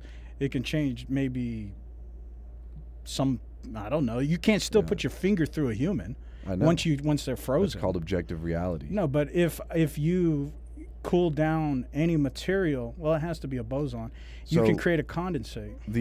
If you zoom up or bring it to a real day life thing, it's like saying, Yeah, in the classical well, level, just it's because a little different. there's this chain link fence here, you could pass things through it. So that must mean that the chain link fence doesn't actually exist. Because if you do it just right, and if you throw a piece of straw just right, and it passes through one of the holes on the fence, that must mean the fence doesn't exist. Well, Like, no, in it the doesn't. quantum level, it's not like that. It's like, well, if I try to take a bigger object, like a car, and it goes to the fence and it stops, or that it just runs over the fence but it damages the car, then that must prove that the fence doesn't exist. It's like, no, it doesn't. It doesn't. So it's the same thing. Just because you zoom down to a quantum scale and you say there's lattice just like a chain link fence, and that if you freeze it to freeze the lattice form, then you can pass things gently through the holes of the lattice. It's like it's still there. The lattice is still there. It goes deeper than that. The classical laws don't apply in the quantum world. So why can't you just? Why do you have to freeze it to pass things through the lattice holes? Why not just let it keep Everything in the moving? quantum world is a wave. They're like, you see things objectively. If you see things in the quantum world, you only see So you're saying there's measurements, but measurements themselves, those particles, when you measure them, they're not there anymore. And so that's why it's called the wave function. So you're saying that scientists, quantum mechanics, say that there's no objective reality within quantum. Well, it's not mechanics. measurable. There's principles for this. It's not measurable. Because they are called quantum mechanics. No, it's not measurable. They do mechanics on a quantum level. No, I mean, if anybody in here is familiar with quantum mechanics, tell me. It's not. You can isolate the idea of an existence or a time, but you can, like, if you see a measurable particle hitting another particle, you can have this thing that it looks like a particle, but really what it is just a wave that oscillates. And that oscillation, when you measure it, observe it, it looks like a particle because it's a space at an isolated location. But if you were to go back to measure that particle, it's not there anymore. So it looks like a particle, but it's really just an oscillation in a wave. And that's what they would call the wave function. Some people believe wave functions collapse. I don't personally believe they're collapse. So there is a such thing as a wave function, objectively. No, it's what we would, at some point, that's what you call a superposition. That's Okay, why so something. there is a such thing as a superposition, objectively. And what superposition? Yeah, I understand. And what a It's superposition split would- photon experiment. and all that. No. People get that wrong too. They think that means you, as an observer, changes something. That's not what it is. That's not what I'm saying either. I'm saying there is objective reality even on the quantum level. I'm waiting for you to explain Well, to it's me that like there's not. Schrodinger's cat. There's no objective truth until there's a point of looking in the box. Before you look in the box, there is no objective truth. The only thing you can say is there's something, but we don't know what's the position of this something until there's a time where you want to measure this something, or we'll say a particle. But if you ask the scientist, Schrodinger or Gundinger, I can never remember his name, if you asked him, was it a cat or a dog He's going to say, well, it's a cat. I just don't know if the cat's alive or not alive. Well, you could go either way. You could say, is there a particle in there or not? I don't know. Yeah, but they're going to say there is a particle. We just don't know if it's taking a wave form or a particle form. No. Or if it's based on... Anyway. Well, it depends if you're because there's multiple formats of quantum theory. Depends if you are one of the people who believe in a collapsed or non-collapsible wave function. So where do we get to the part where there's no objective reality in quantum mechanics? Well, it's not so much there's not objective. It's just more dealing with probabilities. Okay. It's probable. Which requires an objective reality. Well, some probability. Something is, but it's not. It's the rules of classical physics doesn't apply in a quantum world. Again, I'm not saying that I'm right on this. I'm just saying, based on my logical tenability, I have to believe there's an objective reality right now, unless somebody puts a more consistent logic proving that there is no objective reality. Then I'll have to say, okay, well, I'll get rid of that idea. But somebody's got to show me a more consistent way to go. But I don't think people should dictate their life choices on quantum mechanical law, because classical. It wouldn't matter if you did. It's well, I'm still saying objective reality, I don't think people should, because there's no way to function in that way. I do, because everything's probable. It's not that it's the measurement of a particle is not realistic. It's just probable. So I would say in a classical world, which we live in, we need to deal with our phenomenons, which everybody agrees are real. And if you don't, you're crazy. And then we have to figure out what's the explanations. And I think that's what makes us human, is figuring out why something happens. Like, why is the ball falling? But I think we all have to agree the ball is falling.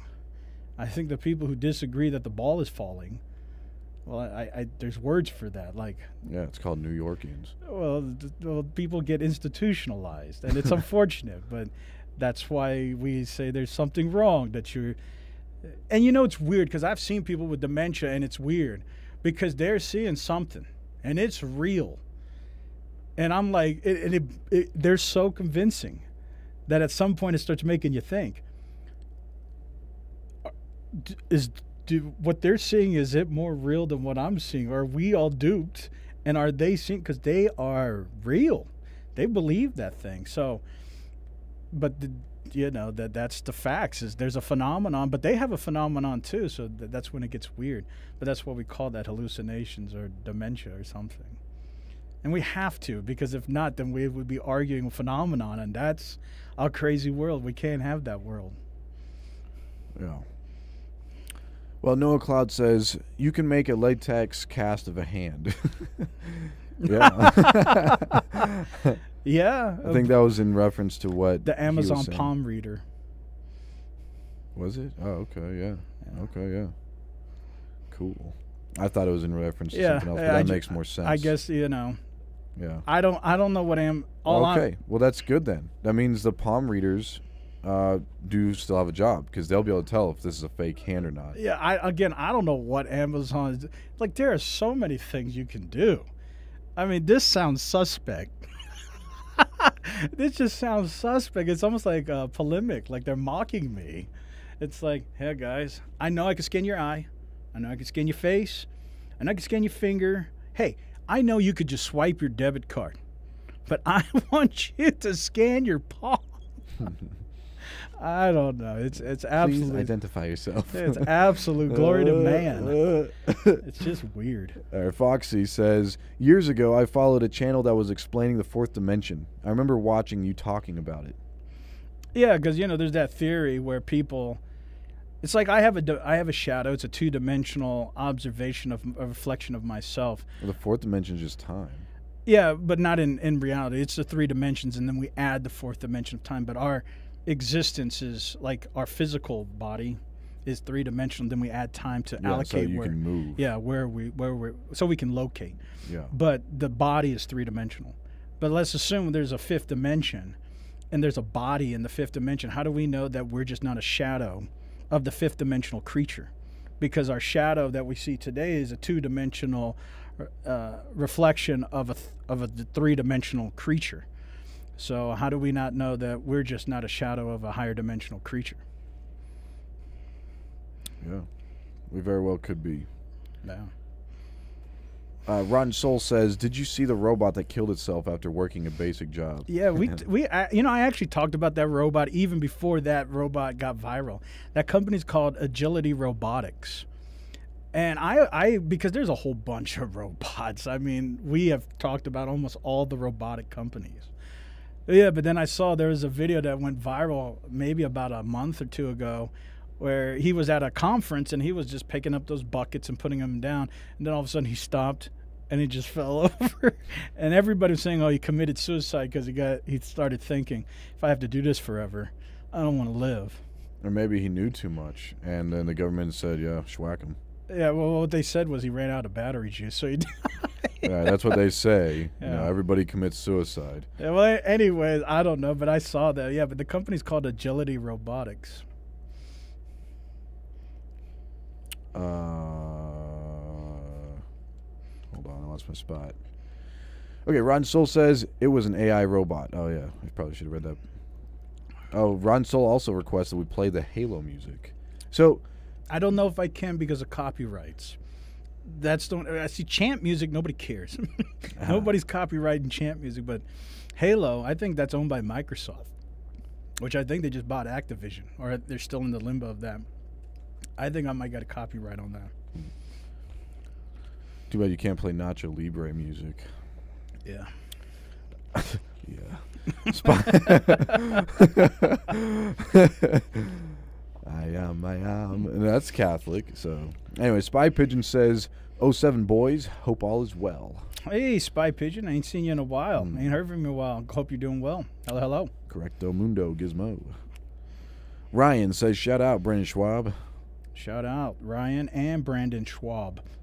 Yeah, I feel like this is deja vu. They always call you Brandon Schwab. Oh, who's that? It's some comedian. Oh, cool. I think he looks like you, that's why. I'm going to check it out. I'm typing him in right now. But first, let me get back to these messages. Kaz Official says, there was a show about people with superpowers, kind of Stan Lee made it. Yeah, I remember that there was this monk, like a kung fu monk or something, and he said he could handle a drill press pressed to his temple.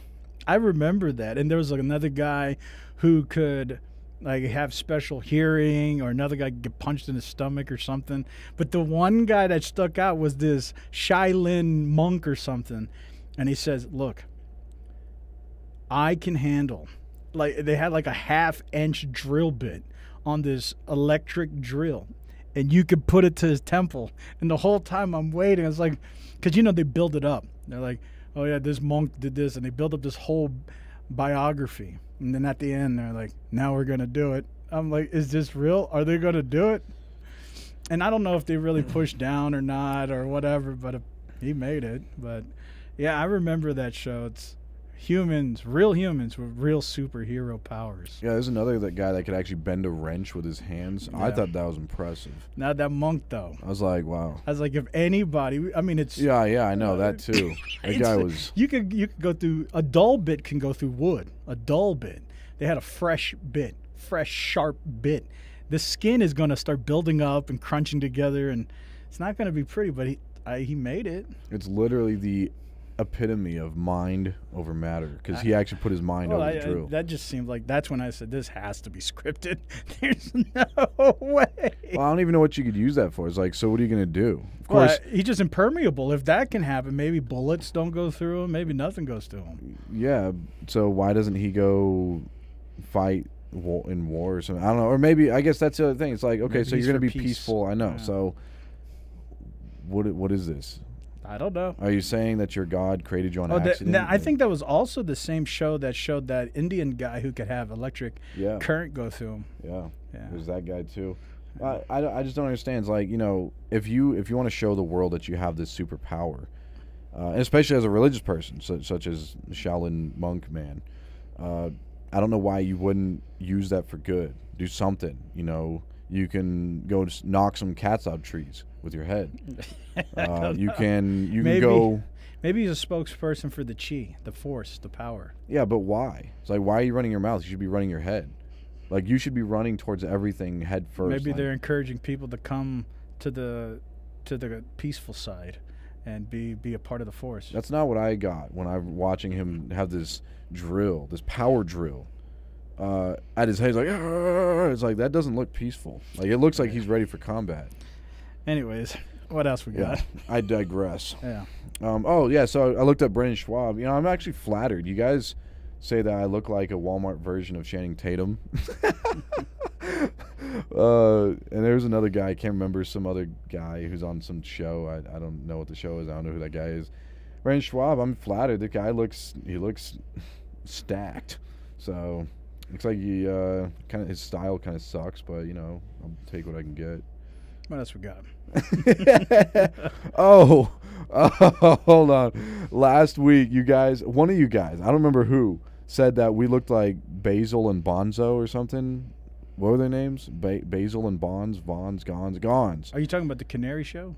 Yeah. You know, that's not very nice for them, because I'm sure they don't want to be associated with toilet time television. If they catch wind that they're connected to us, I think they're gonna not be flattered. Maybe. So, we'll see. That's not nice. You guys should play fair. That's just. You know, but these ones, you know, keep the Carl Schwab stuff coming. I didn't even That's know of flattering. those people, but, you know, that's cool. I can see the resemblance. Yeah, maybe you're talking about the content, because they're straight conspiracy on that next echelon. Yeah, you can tell they actually have passion. Yeah. And they actually care about stuff. One guy's actually wearing a mask with two big old googly eyes. It's like, I don't know how to hack that. Like, I could never do that on television. Yeah. Like, I would, but eventually the mask would come off. I like to expose myself in front of everyone. You gotta let it shine through you. Yeah, I try to. What else we got?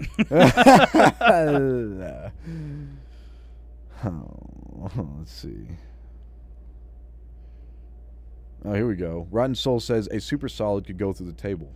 If it's a condensate, yeah. But anyways, I already talked about that. Anyways, who cares?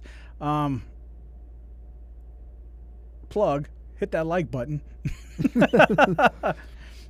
Yeah, I don't know if people really want to talk about those kind of things, but well, I'll read a couple more comments on the table. Maybe we can touch those briefly on the table stuff. Table talk. Noah Cloud says, I identify as a person that doesn't see a falling ball. Yeah, I mean, that's what I was actually alluding. You know, myths used to be something worth inspiring to. I think this is how we even got to superheroes. And so, because children would do that. They're like, I want to be a firefighter, I want to be an astronaut, I want to be whatever. And there's a phenomenon they see, they can tell people respect them, and they want to reach that pinnacle. And back in the prehistoric time periods, there were myths that were created because of these people that had anomalies. But today, that's what I was alluding to. Today, it becomes a social ideology that is lifted up. If you're like a freedom fighter or a social dogma propagator, then it's like, yeah, I want to be like them. It's like, you didn't need a superhero to do that. You just needed a brain to think. We don't have to glorify that kind of thing, but that's where we are today. So I don't know. It's kind of weird. The next superhero is going to be Social Man, and he's going to be out there fighting for, you know, identity equality. So there's a lot of stuff in this statement. I identify as a person that doesn't see a falling ball. And, you know, this is this kind of stuff that Matt Walsh would have a heyday on, because he's going to say, well, what is that? What is a person? What is a ball? What is the I when you're saying I? Who is you? Like, what is a woman? That's what he asks. Because, you know, it's a statement, and it's a, you know, you can have a valid statement, but you still have to identify all these objects that you're saying. So you are, by saying the statement, in other words, you're saying there's an objective I, me, who's thinking. Shout out to Descartes. And there's an objective thing called a person, and there's an objective thing called a ball, of which you don't see. But there is an objective thing called a ball. You just don't see it. And you identify as this person, and you identify as you. You are identifying as a person that does not see a ball. So there's three things in the statement. Yeah, but that are somebody's objective. got an answer to that. It's called Bill Clinton. Yeah, I know. And that's good. That's a good. We could literally go down that trap, No, what that he rabbit said trail. was, you're going to ask me all those things, and I'm going to tell you this. Yeah, what is? You have to tell me first. Identify. I need you to define. Yeah. Is. And that's okay. Once you define is, it's an objective identification. Can't. I know. And that's where the person knows they're being nonsensical. They're not being logical. They're going, and they don't live this way. It's fun to say and talk nonsensical. Like you can talk tree, moose, cow, shoe, mailman. But at the end of the day, it's not how the person lives. That's not how I live. I live in a logical sequence of events.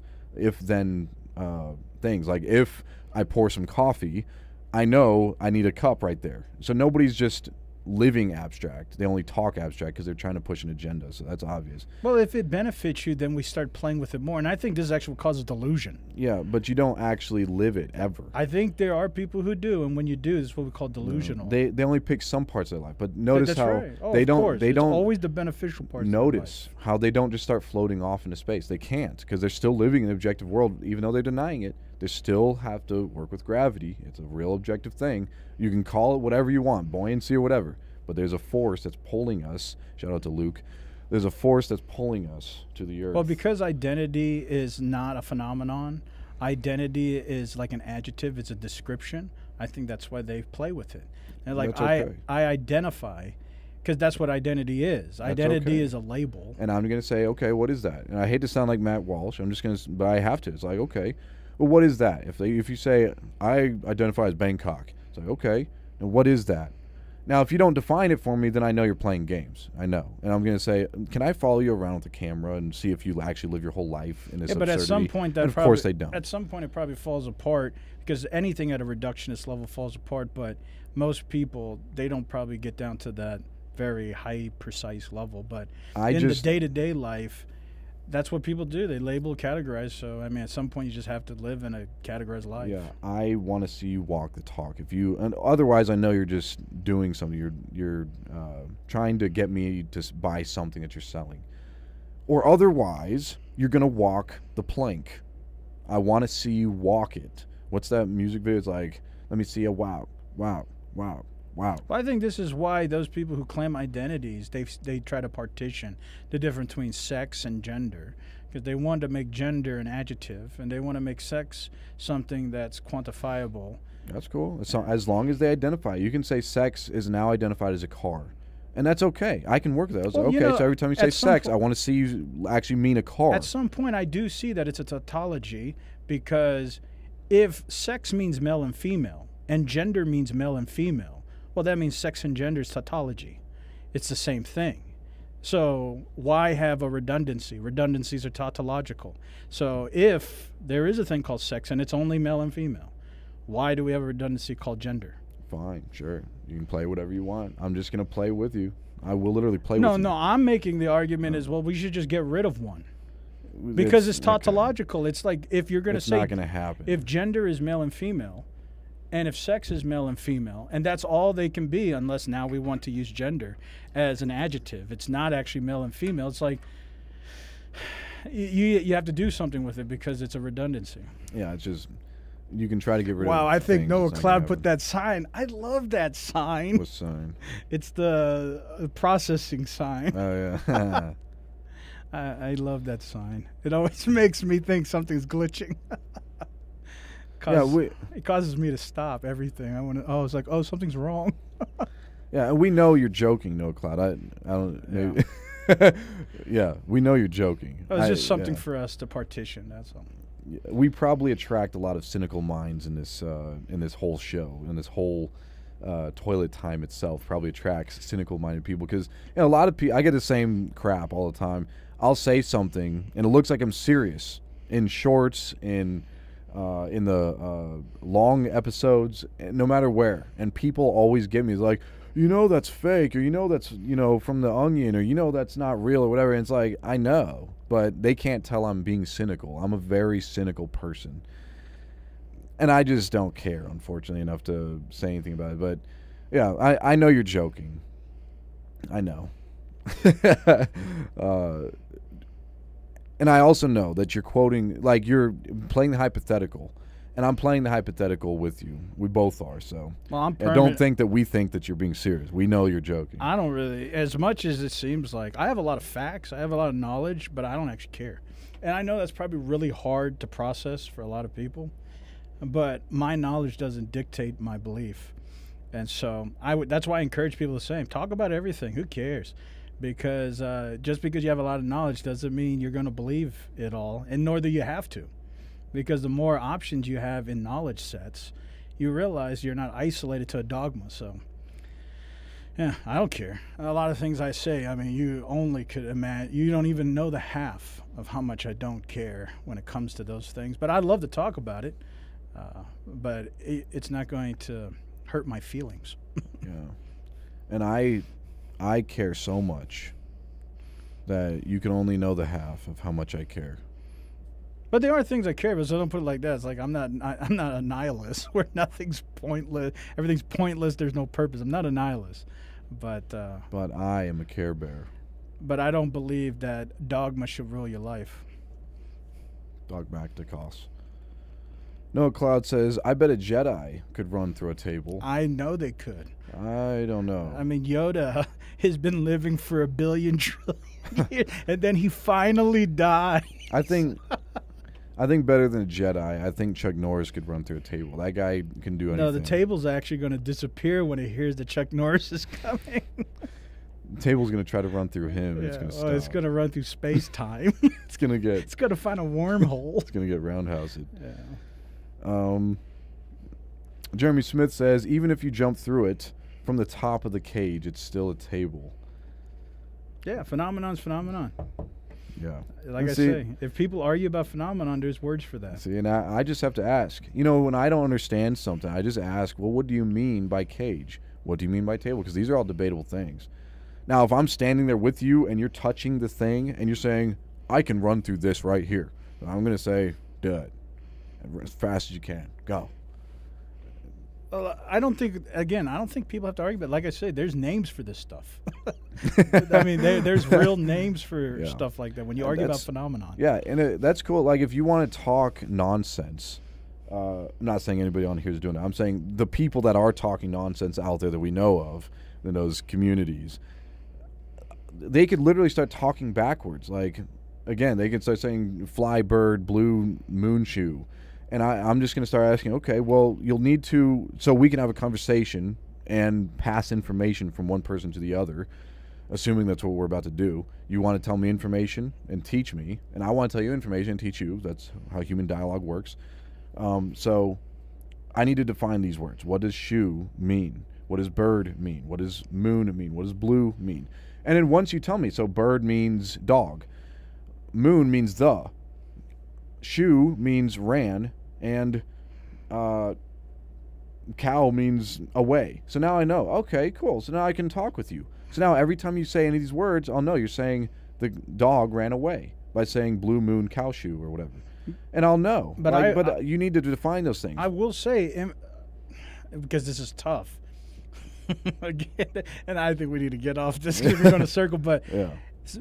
Knowledge is not mutually exclusive. Like, there are some phenomenons that cannot be proven, but it's real, but it's not universal, so it's not mutually exclusive. Like, there are people who say they seen UFOs. I've never seen one. Now, they saw a phenomenon, and there's multiple people who've seen that phenomenon. And so this is difficult because that's like a table, and they say they've seen it. They can describe it. They can tell you what it is. They've experienced maybe an abduction. But I have never experienced that. And so this is where it gets difficult. Now it feels like this weird barrier, like dementia or something. It's like you see something, I see something. Who's really seeing something here? And there's many different scenario. No, but I'm saying there are many layers to this where people say all kinds of things, and I was like, there's no explanation except for the internal experience. Yeah, that's easy to get. That's easy. But I'm saying it's so what's happening is they're saying, yeah, we have a rock from Pluto in our house, and everybody's saying that, and I don't have a rock from Pluto in my house. It's different than saying I have a table, because everybody has a table or has been in contact with a table at least once in their life. So again, So there's a difference. There's something that everybody experiences, and then there's something that not everybody experiences. But the problem still remains. We don't know if it's true or not. No, we don't. But now if somebody tries to tell you the table that you have in your home is debatable whether it exists or not. Now everybody having a table in their home can go to the table in their home, or go to a neighbor's home, or go out into a public restaurant. If you can't afford a table, go to a public restaurant and go to a table there and try the experiment. Say, okay, well, I don't believe this table exists, and run as fast as you can through it. Prove it wrong. That objective reality does not deeper than a exist. table. What we're all saying is matter is real, and because matter matters, life you're saying matters. So you're saying you're trying to compare the two. Like, I saw a UFO. It's like, that's not the same. Because maybe they did, but no, not everybody can have a UFO in their home. So we can't just go to our home or go to across the street to see if there's a UFO or not. These people are saying the UFO flew across the sky, never to be seen again. Tables aren't universally exclusive either. You can go to an indigenous tribe and they'll have something else that's not like your table. Sure. Then say tree. There's trees. That's a better one. Tree. Say a tree. Now run as fast as you can to the tree. Everybody has a tree around. But then what you're saying is then experience determines the construct, because those people are experiencing UFOs and other people aren't. It's not always mutually exclusive. What I'm saying is that there's still just because you don't experience something that somebody else does, that doesn't mean there's no such thing as objective like them, truth. they ran into a comply. UFO. They ran into an alien. They touched that thing. They had this real probing experience. I cannot go to my room or my living room. I cannot. Not everybody can just go touch an alien. Well, there's to see a lot if what of things, they're saying is true. There's a lot of things in life that we can't have mutually exclusively. Syllogistically, this is an invalid argument if you're saying, well, that disproves objective reality. I'm not saying it. I'm saying there is a phenomenon that you cannot quantify that can be just as real as a table. Those things can be just as real as a table, but but we can't prove it. But we can prove a table or a tree. You can prove those things, but you can't prove a UFO. That's true. Sure. Even if you experienced it with yourself. Well, actually, no. There's a way you can bypass that too. If you isolate a human in a room, and they've never seen a tree, and you never allow them to see a tree, they won't believe in a tree. I'll tell them to walk through the wall. It doesn't matter where you go. Objective reality is everywhere. So I'll tell them, start floating. Or I'll tell them, walk through that wall, or whatever. Or I'll tell them, put your hand through your other hand. You're just arguing. You're just arguing about matter. Yeah, that's exactly. But matter is a subjective term, so I'd stay away from that. No, I'm just saying matter's object. Not subjective. Okay, green and blue. Nobody's arguing about matter. I will tell them, put your hand through your other hand, and if you can do that, then I'll believe you. And they're gonna go. I'm gonna say, no, jam it as fast as you can, because you don't believe your hand exists, right? So just go right through it as fast as you can. Well, if you use your own proxy, which is you have to define it, then what's your hand? And eventually, I'll touch their hand. No, you can call it whatever you want. I'll put their hand like this. I'll put this hand like this. I'll say, go as fast as you can. Your proxy was you have to define things, and so if somebody says, "What is a hand?" I'll be happy to define them. Yeah. It's this right here. I'll hold their hand up. All right, that's a hand. I'm gonna say, "What is that?" Yeah, cool. See, that's what I'm saying. This is a gluka-gluk. At some point. And I'll tell them, this is a buka-bak. That's all you're saying. And this is a buka-buk. At some point, you're just saying it's matter. Yeah, and I'll say, kabucha-kari-kara, yeah, buka-ba. And I'll tell them, and I'll do that, and they'll see by my gesture that you need to go as fast as you can. I'll show them, go as fast as you can through your hand, right through it. Prove to me it doesn't exist. If they're saying buka-buk, no exist, then I'll say buka-buk exist. And I'll tell them, it doesn't matter. I'll play the word games with you. I'll play semantics. And I will say, most people don't want to do it. Matt Walsh does the same thing. Yeah, but he'll say, what is that? It doesn't always work. No, it doesn't. And that's how you know. The person's trying to sell you something. No, I'm saying. They're trying to sell me something because they don't believe this either. They're not living like that. They're walking. They're putting one foot in front of the other. Definitions become tautological at some point if you get too reductionist, and it doesn't work either. Because without a category to identify the adjective or describe something, you can't have a premise of what you're actually talking about. People just say, well, you're talking about nothing. Okay, well, have a nice day. It's that simple. Yeah. And I'm going to watch them with a fine-tooth comb. I mean, I want to see you live your life. You're going to probably start walking backwards. You're going to talk backwards, or, however you just expressed yourself to me. If you're going to walk the talk, I want to see you live in an abstract life. You know, instead of eating, maybe you're spitting food out or whatever you're doing. Maybe you're walking on your hands instead. Some people believe that. Live abstractively. Some people do. They live what they're called.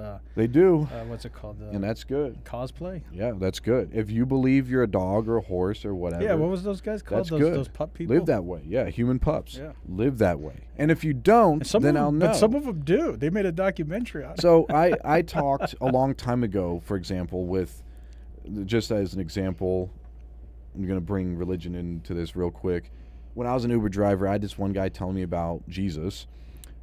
A passenger, when I was an Uber driver, a passenger was telling me about his religious idea.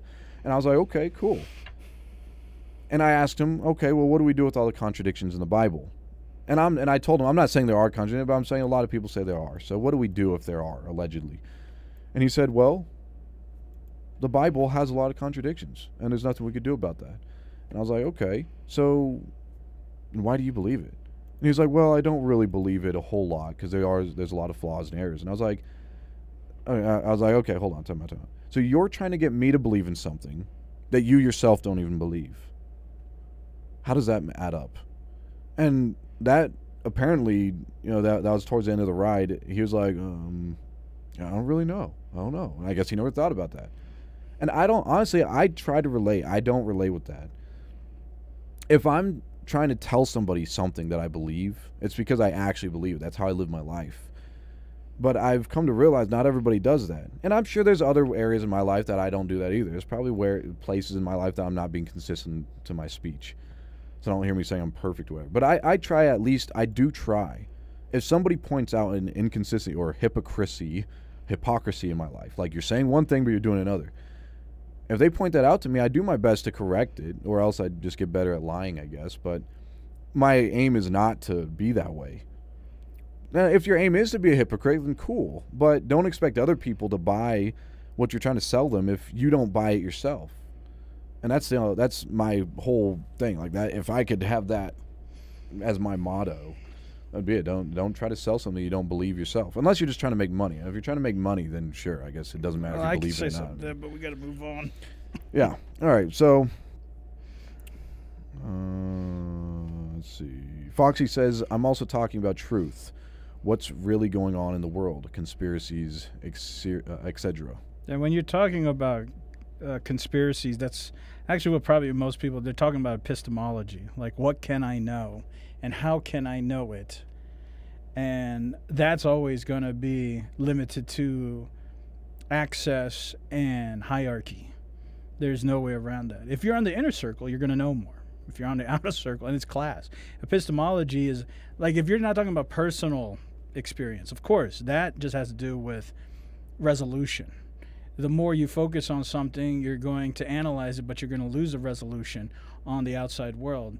You zoom out, bird view, comparative to microscopic view, you're going to have different forms of information. So it's high resolution, low resolution. That's personal. But if you're talking about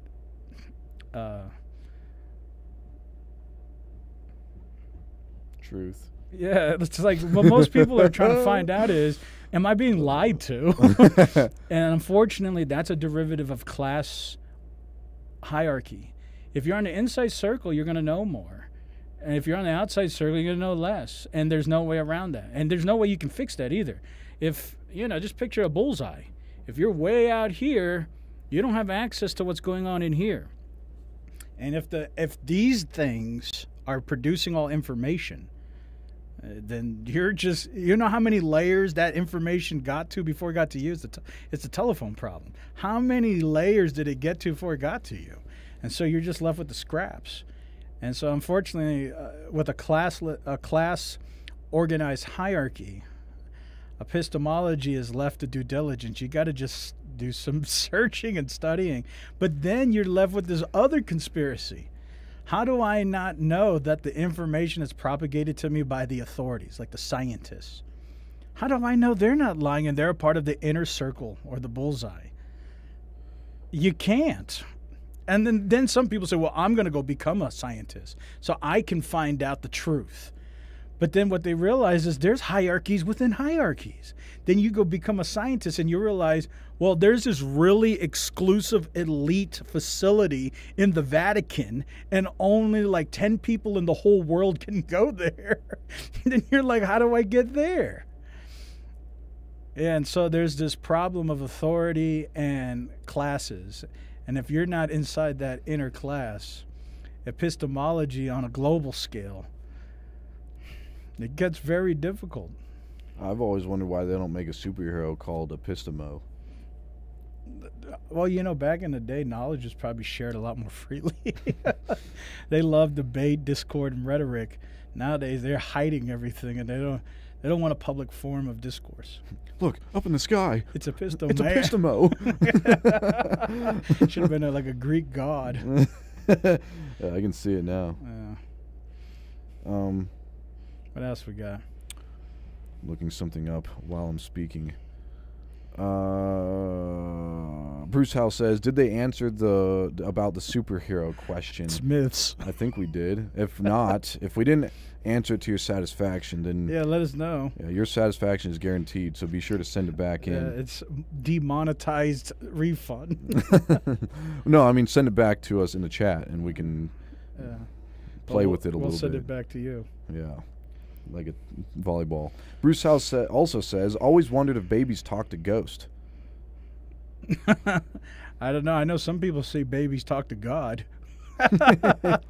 To some people, that's probably the same thing.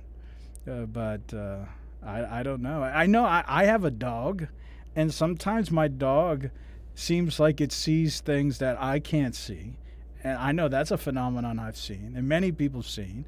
They'll start barking at something in the closet or something, and I don't know what it is. And I'll go over there, and they'll still be barking at it, and there's nothing in the closet. So I don't know. That's a strange phenomenon. That's happened multiple times. Yeah, I don't know if babies talk to ghosts or not. I've speculated if there's a such thing as ghosts. You know, it would answer a lot of questions. Like, so there's some babies that, for example, it seems like they've had a whole other life before this one, which a lot of people explain as like why babies cry, because they're actually being reincarnated into a newborn. So they cried because they're crying because they just got done dying as somebody else.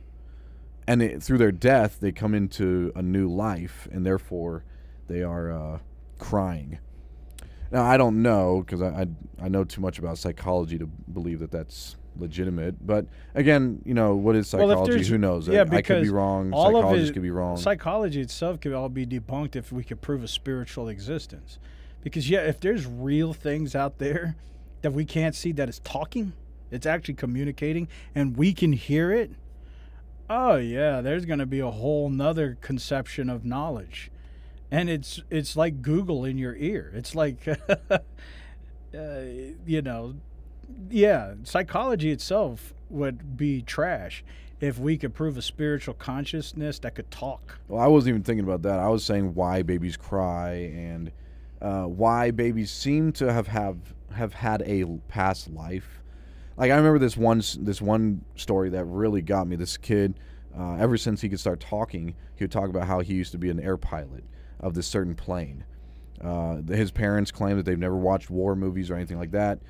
This boy, though, would go into graphic detail about this war that he was in, and how he was in the Battle of Pearl Harbor, and he unfortunately lost his life as a fighter pilot. He would talk about like what it was like flying the plane. He knew a lot of specs about the plane that not only should not kids know, but most adults don't even know. In fact, you'd have to be a pilot to know this stuff. So that was interesting to me.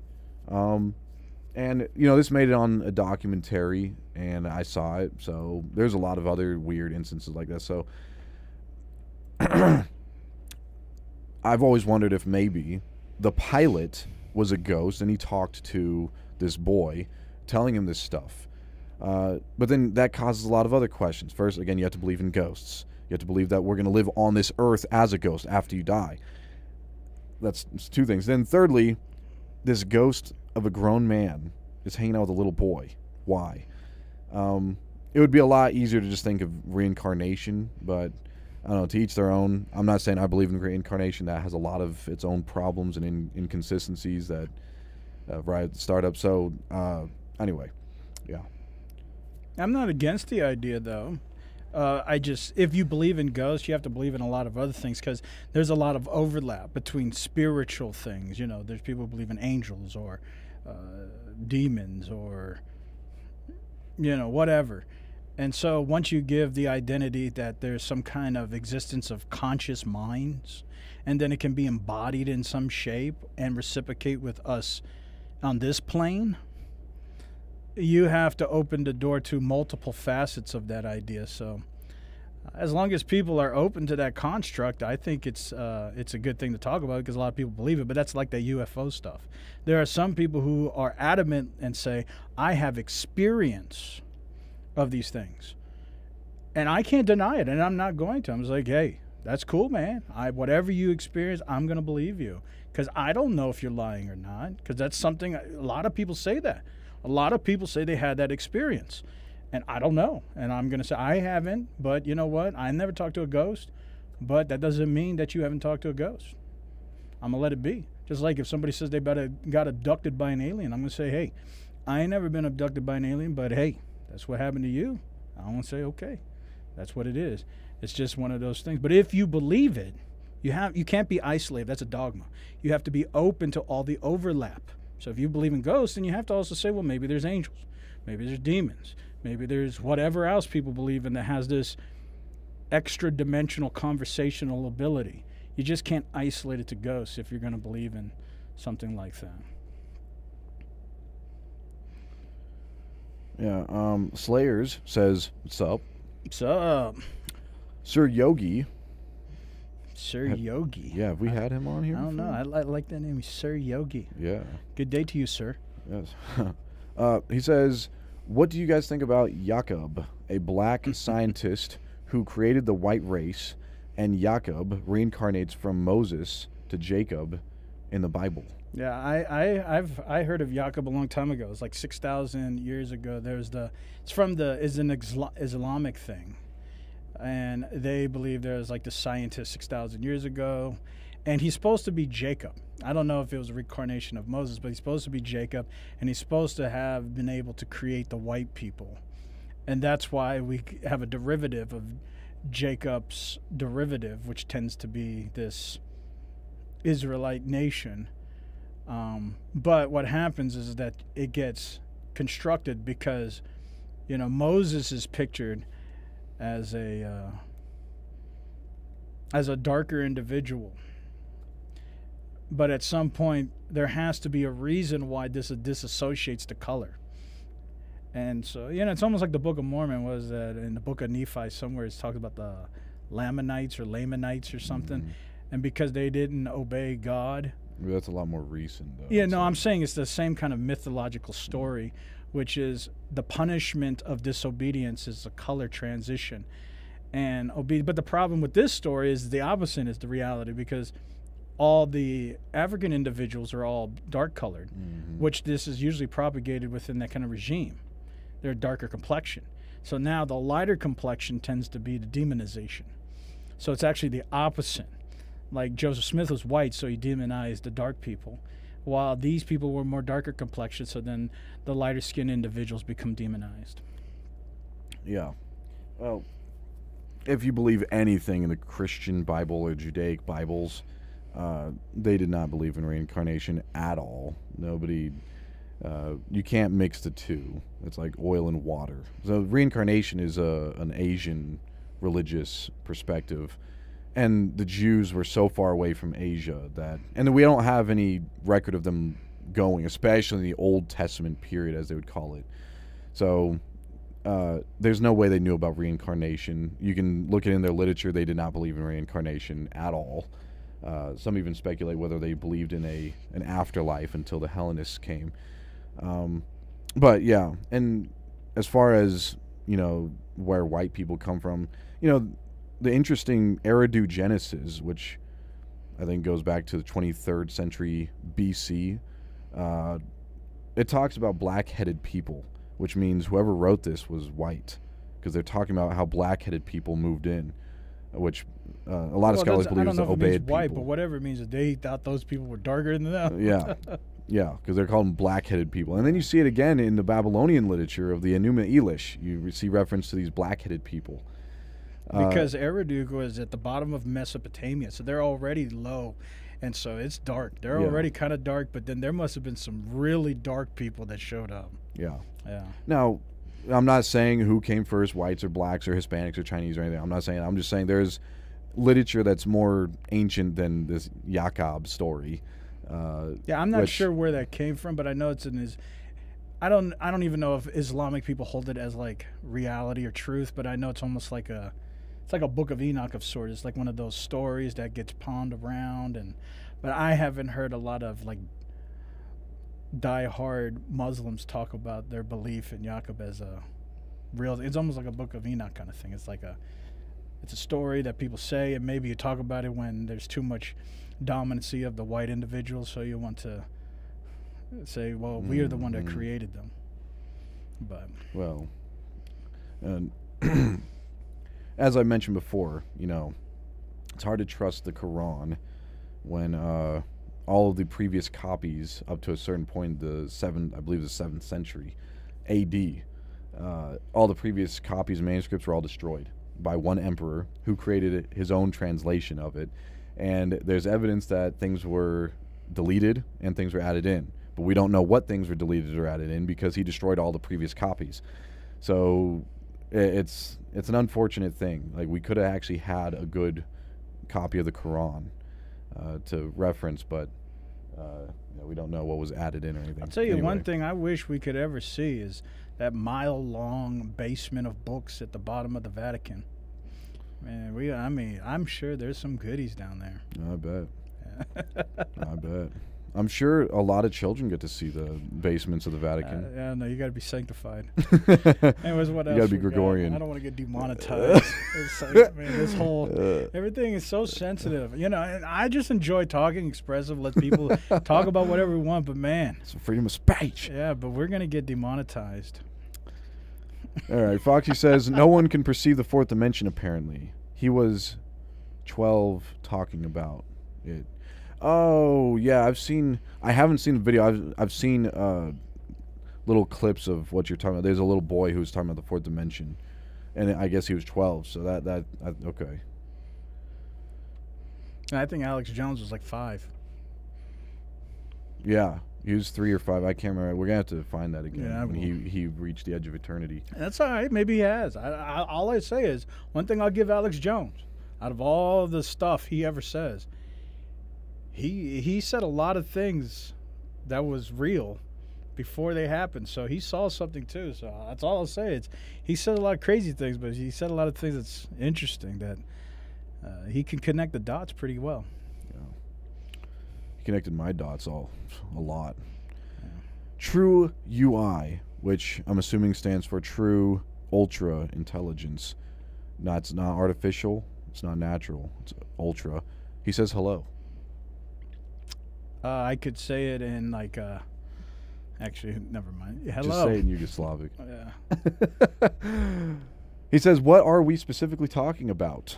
Well, whatever you want to talk about. Yeah, you can literally jump in with anything. Yeah. Politics, religion, philosophy, science. You can whatever. make something up. Yeah, make something up. Slayer says, gotta be a trick. I could easily put a drill through him. Oh, you're talking about the... Yeah, that's what I thought. When I saw that, but I was like, hey, whatever. It got put... whatever. It says I got...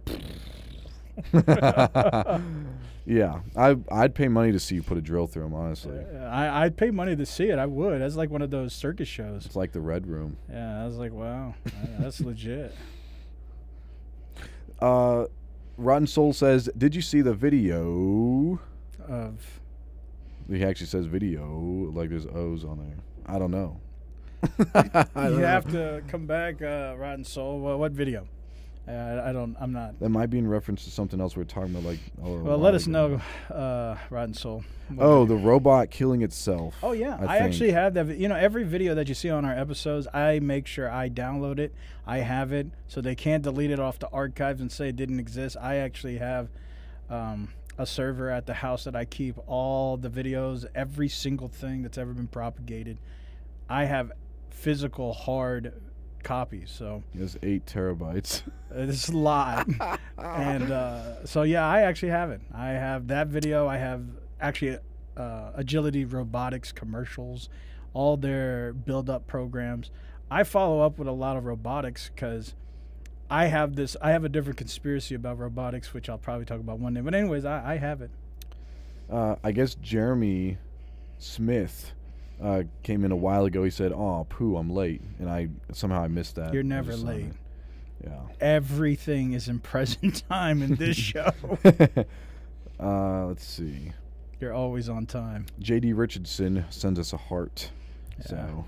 So that reminded me. What do you guys think about this absolutely stupid NPC live TikTok trend? Oh, thank you. Oh, Rose. Rose. Oh, yeah, thank you. Thank you. Oh, yeah, I've seen those. Oh, thank you. It's like, yeah.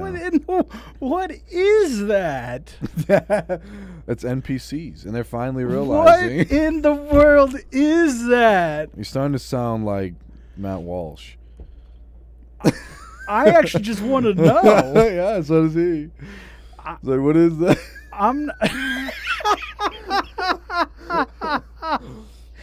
And you know, I get it, because there's people on there banking. Like this one person I saw, they were saying they got like $2,000 or $3,000 a night. And then next thing I know, I saw like a whole bunch of people trying it. And you know, it's one thing for girls to do it because they're trying to sexualize and they're trying to monetize that sexualization. And so it's fine, I get it. It's like seeker sensitive OnlyFans kind of thing. Fine, whatever. But then I saw men do it, and that's cringy. Then I saw an old man do it, and I was like, wow, what is that? What are those? Yeah, I was going to say, what are those? What? So there's this one I saw. It was actually kind of cool. It was an African American, and he was playing the part in a Grand Theft Auto, and this is his choice, not mine. I was just watching. And he's probably making a lot of money out of that. He's acting like the character, like as if you're playing. It actually looks real too. Like he's in real life, but how he did it actually looks like he's actually really good at acting like the character, like moving just like the character and everything.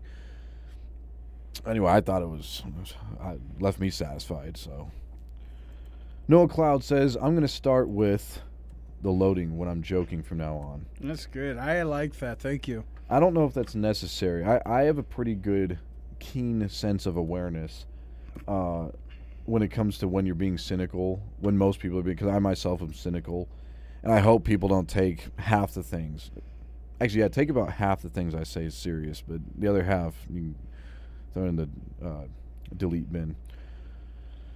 Okay, Splenda Pappy burner account says TTTV chat is fire guns. Yes, fire on it. Noah Cloud says one brain can't hold all the knowledge. Not yet. Not until, because you know they figured out how to convert DNA into storage. Yeah, it's called Elon Musk. No, I'm talking about your actual DNA. They can convert it into storage, and they can a penny size amount of DNA can hold 8 terabytes. And so they can actually convert. They've already done this. This is old. They figured out how to make your DNA store data. So once they figure out how to put a processing chip that can connect to the internet and then download that and store that separate from your brain, like they'll have a separate hard drive that stores all that data, but it's just be an amalgamation of DNA, which are allocated just for storaging data. At that point, you could know everything. You guys look it up. There's a lot of companies, Microsoft, a lot of companies already have technology to convert DNA into like a USB drive. Literally, you can download real images, MP3s, anything onto DNA, store it, and then transfer that DNA and upload that to a computer. Well, yeah, people transfer DNA all the time. No, That's how they. I'm talking. That's how they make babies. I'm talking. Like you actually put store. Yeah, you transfer yeah. storage. Yeah. The DNA packets. And then there's a product. Oh yeah, that's true. I'm not talking about that. I'm talking about real. I'm talking about binary data. Yeah. So how are they supposed to put the DNA in me? No, they use your existing DNA. Okay, and then they plug it back in somehow. No. How? They just have this technology to allocate. So I give them my DNA. No. They have a way. It's just like these, what do you call those, xenobots, where they can program cells to do certain things. They can allocate a certain DNA set, a log of DNA, and program them to be segregated, and then segment that just for allocating data. And then they can tap back into that, and then that will feed. Now, think about if that section of DNA can connect to a chip, like a Neuralink chip, and that Neuralink chip can connect to the internet, then you have this connection between the internet, the processor chip, which is not your brain. So it's like a whole nother brain. It's an isolated brain, because your brain's doing the same thing, but it's biological. You can have all this inside your brain. I already do. Yeah, it's real. You guys check it out. So what are we gonna do when that happens? What if somebody can I'm obtain? sure somewhere out there in China, there's somebody out there that's probably so, walking around with this technology. Well, yeah, if somebody actually had all knowledge in their brain, what do we do with the paradox that when you think you're smart, you're actually stupid, and when you think you're stupid, it's because you're actually smart? Look, knowledge is not causational, nor is knowledge comprehension. You can, like a calculator can give me correct information, but it doesn't comprehend anything. So just because you have all this knowledge, comprehension doesn't follow. Okay, so you'd need someone like Elon Musk to connect all your dots. Well, you would probably need a program to help you connect those dots. Because if I Alex downloaded Drax equation in my head, unless I know what that's for, it's just a bunch of goobly glob. Yeah. So Alex Janes, he'll help you figure that out. Alex Jones? You threw me into the end of eternity here. Well, he just, man, that guy. Well, you got me. It's like, what are you talking about? We were talking about earlier how he helps us connect our dots. Yeah. Anyways, who cares? Next. You guys check it out, though. It's real. I did a video on it. You can actually go through our archives. I already did a video talking about it once upon a time. Noah Cloud says, my native family says that babies and younger kids can see spirits. I think scientifically it can be explained by the novelty portion of your brain not being fully developed. Maybe. Yeah. Like I said, when it comes to individual phenomenon, who am I to say you didn't experience XYZ?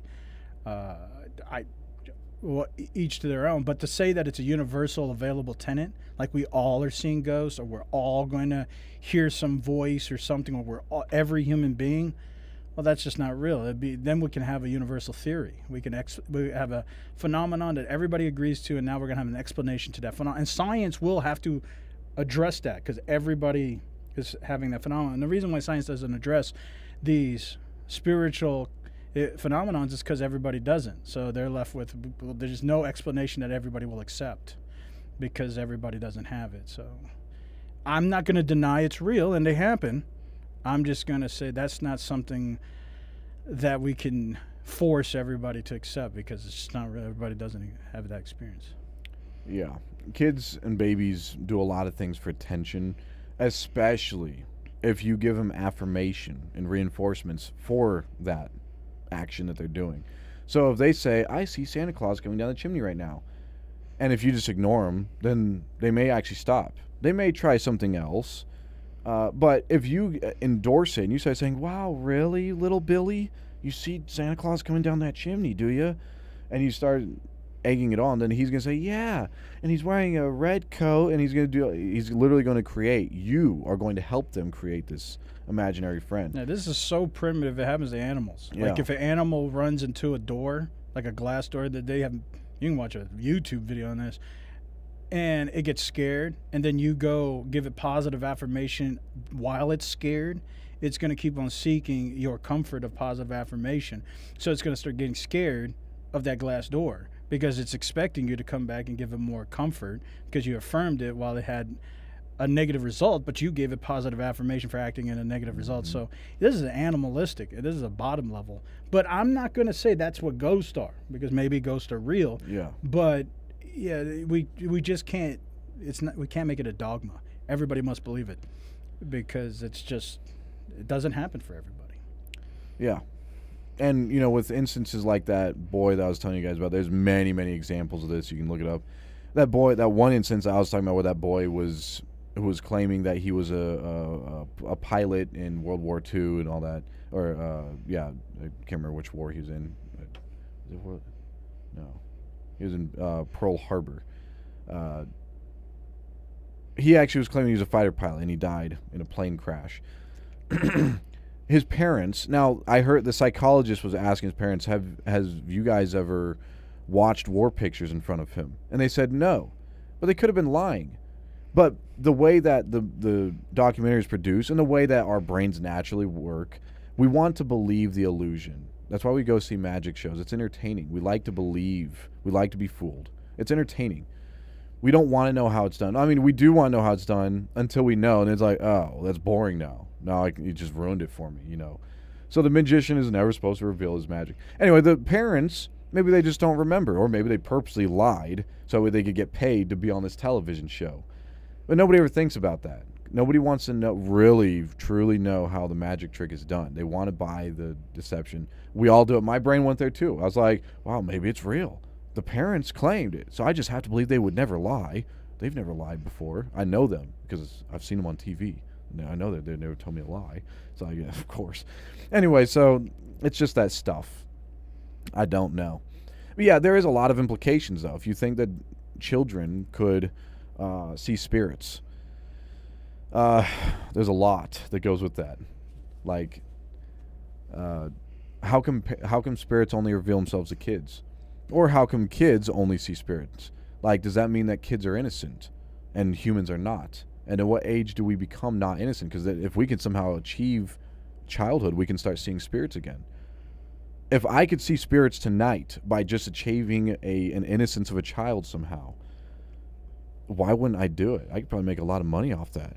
Spirits could literally go into the White House for me and tell me what's going on in the White House right now. And I can start giving you, like, unadulterated prophecies almost. Anyway, so it's...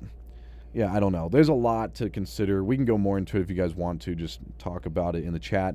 I'm going to keep moving on, though. Slayers says, did you guys see The Sound of Freedom? I haven't. I know a lot of people have, and I still think it's strange to have people have an antithesis to the concept. And I'm still hearing people talking about QAnon and all this jive.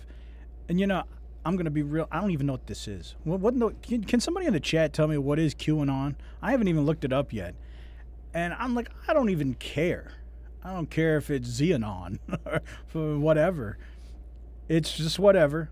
I don't care. If it's talking about sex trafficking or whatever, and it's trying to say, we're not for that, it's great, it's good. I may never go watch it. I don't watch a lot of movies. It's probably been 1.5 years, maybe 2 years since I've been to a movie theater. So it's not going to probably happen. But that doesn't mean I can't support the idea that's behind it, which is, hey, we should be against sex trafficking. We should be against sexualization of children of any kind. I'm for that. And so, whatever. I don't care who makes it. I don't care if Bill Clinton, as much as he's probably an Epsteinian, if he made a movie that helps propagate the idea that sex trafficking's bad, I would support that too. I absolutely don't care. The individual doesn't represent the ideology that's servicing the premise. So, you know, your worst enemy could say something that doesn't make it bad. The premise is the premise. And I'm not so stupid I can't partition a premise from a dogma. I think Michael Knowles actually said the same thing. He's like, nobody's talking about QAnon except for CNN and all these other governmental conspiracy theorists are trying to claim that if you like the show, the movie, Sound of Freedom, then you are a QAnon. And nobody even knows what that means. So Michael Knowles had to actually try to figure out what this means, and he had to piece apart other things that they've connected to QAnon. And well, I'm just we're glad still I saw. nobody knows except those people claiming the word. Like they're actually the only ones saying the word. Well, that whatever guy, that word I think he's a means. Republican or conservative. I'm glad I saw some liberal and democratical individuals saying the same thing, because this is when I was like, who cares? I honestly don't even care. And that's why I think it could be hypocritical. If these conservatives like Knowles or whoever, and Bill Clinton made a movie about anti-sex trafficking, I think they would bring out Epstein and all that and do the same stupid demonization. That's why I think this whole thing is stupid. I don't care if you're a conservative, Republican, a Democrat, a liberal.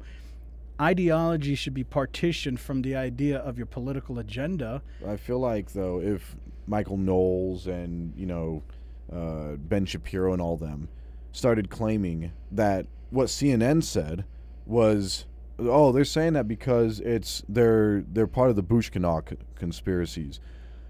And they just keep on propagating it. So now everybody's saying, yeah, CNN, yeah, they're with the Bushkanok people. And nobody even knows what that means. Even CNN, they're like, who? It's like, but it's too late. The propaganda's out. Everybody's going to keep saying, it's like, oh, you know who we're talking about. CNN, you're part of the Bushkanoks. It's like, okay. They don't even know what that is. It's like, yeah, right. It doesn't, to me, it doesn't matter. That's why I can't stand any talking head, because they're paid. Literally, that's their job. They are paid. And they're going to continue feeding their echo chamber whatever they want. So the conservatives have their echo chamber, like Shapiro and Walsh and all those guys, and they're going to keep feeding their echo chamber. And then you got the liberals and the Democrats with their echo chamber with, whoever. And they're going to do the same thing. That's why I say, who cares? Honestly, who even cares? They're all just talking heads getting paid to do whatever. So individuals need to think, what is the surface premise behind something? And that's it. And I don't have to go support the movie to say I support the agenda. I want the sexualization of children to be illegal, to be wrong, to be punished. That's a personal one. Now, there's people out there with proclivities, and they have that. But I think that's predatory. And I will say I don't like that. But hey, as an individual that's a free human being, everybody takes risk and chance in their life, and if that's their provocative, hey, whatever.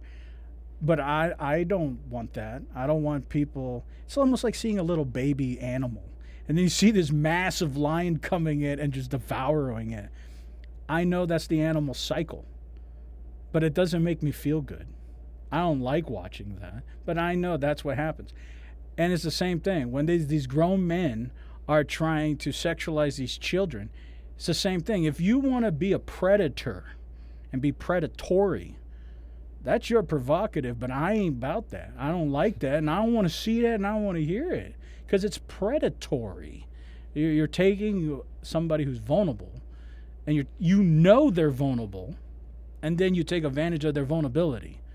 And if you want to be predatory, well, stand up, and that's why it's called predators, sexual predators. Well, here soon, I think anybody who does not agree with the MAP agenda, minor attractive persons, they're probably going to be called QAnon. Whatever that means, nobody's still going to know what that means. Like, you're just going to be given this label, QAnon. It's like, we still don't know what that is, but we're all labeled that now because we're not MAP people. And if you're not for them, then you're against them. They made that very clear, too.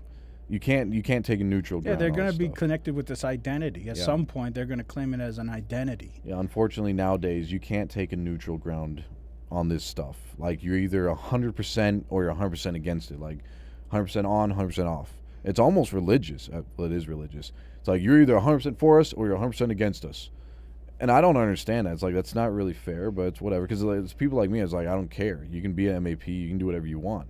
But they're going to say, well, no, you do care because you're not an MAP yourself, so that means you must be against us. It's like, no, I'm not, man. Just saying, look, if you want to be whatever you want to be, if you want to be a couch or a dog or whatever you want to be, just be See, it's a tough situation because, I have a personal, I don't like to be dogmatic of my expression, my personal opinion externally, because I do believe every person should be free to do whatever they want. I really believe that in my heart.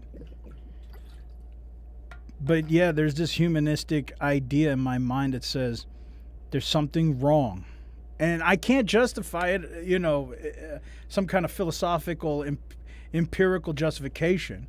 You have to say there's something intuitive or innate about this by saying it's wrong, because we can argue what's right and wrong, and then we can reduce it down to a level where it's basically the same thing as a lot of things. And then it's like, well, then there's no argument. And I get that. But there's something inside that says predatory action is, I don't like it, so I call it wrong. But it's difficult because you don't want to project that, because one day somebody else is going to say what they don't like. They're going to say I do it, and they're going to say I'm wrong. And this is why the First Amendment's so important. You have to promote the things that you hate, because one day the thing that you love, somebody else is going to hate. And then they're going to say, I don't want you to say that. And you're going to be on the other side of the fence. And so it's very difficult, because freedom has to be neutral, even though there's an intuitive bias. And I think that's hard, but I think it's good practice. I think every human should practice it. You got to hear the things you hate, and you got to learn how to process it, because if not, you're going to be on the other side of the fence one day. And if that's the case, then there is no freedom. It's just authoritarianism. You're just waiting for the next dictator to come, and hopefully it's yours, because if it's not, you're going to become the slave. And that's not the kind of world I want to live in. But you have to somehow process the things you hate to deal with that freedom. There's no other way. So I think it's healthy. It's healthy we hear things we don't like and figure out how to process it. Noah Cloud says, like seeing fractal patterns when you eat mushrooms or acid. I've often wondered if that's what reality looks like, and our brains filter it out to be cohesive. Well, there are many studies that show our brains only operate on single resolutional processes. When you look at something in like a microscopic viewpoint, you have to be oblivious of the bird eye spectrum of reality. If you're looking at a microscope and you're looking at a bacteria or amoeba or something, you are not focusing out here where all the people are. The people disappear because all you can see is just a bacteria. So all this data is still going on. All this stuff is going, air's still flowing, people are still moving, but you don't see them. You don't know what they're doing. Because the only thing you can see is this bacteria, this amoeba. And so, but the same thing, when you back out, you'll never see the amoeba. So we only can have single forms of resolution if we want to know something in truth, like as accurate as possible, being precise.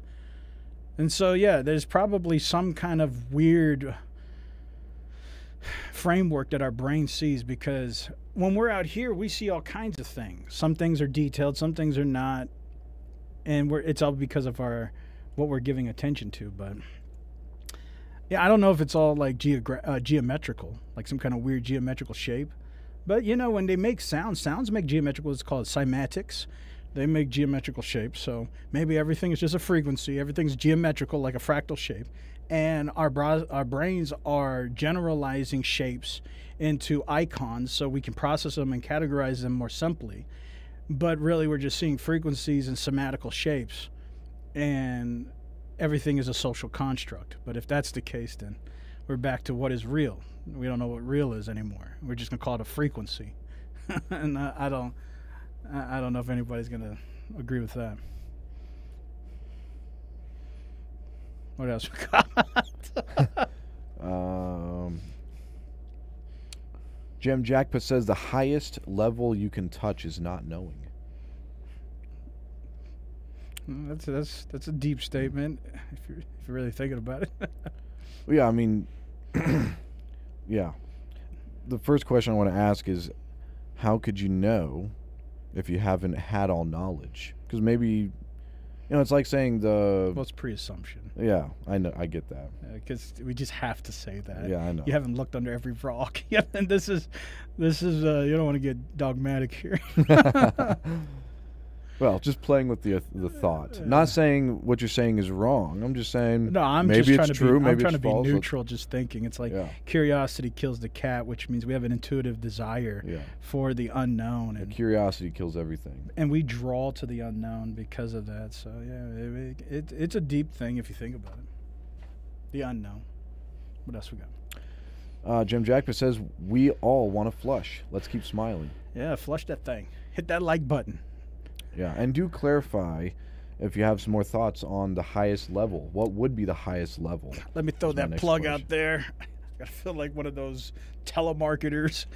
If you haven't thought about joining the Toilet Timers membership, think about joining our membership. There's a join button at the bottom of our video.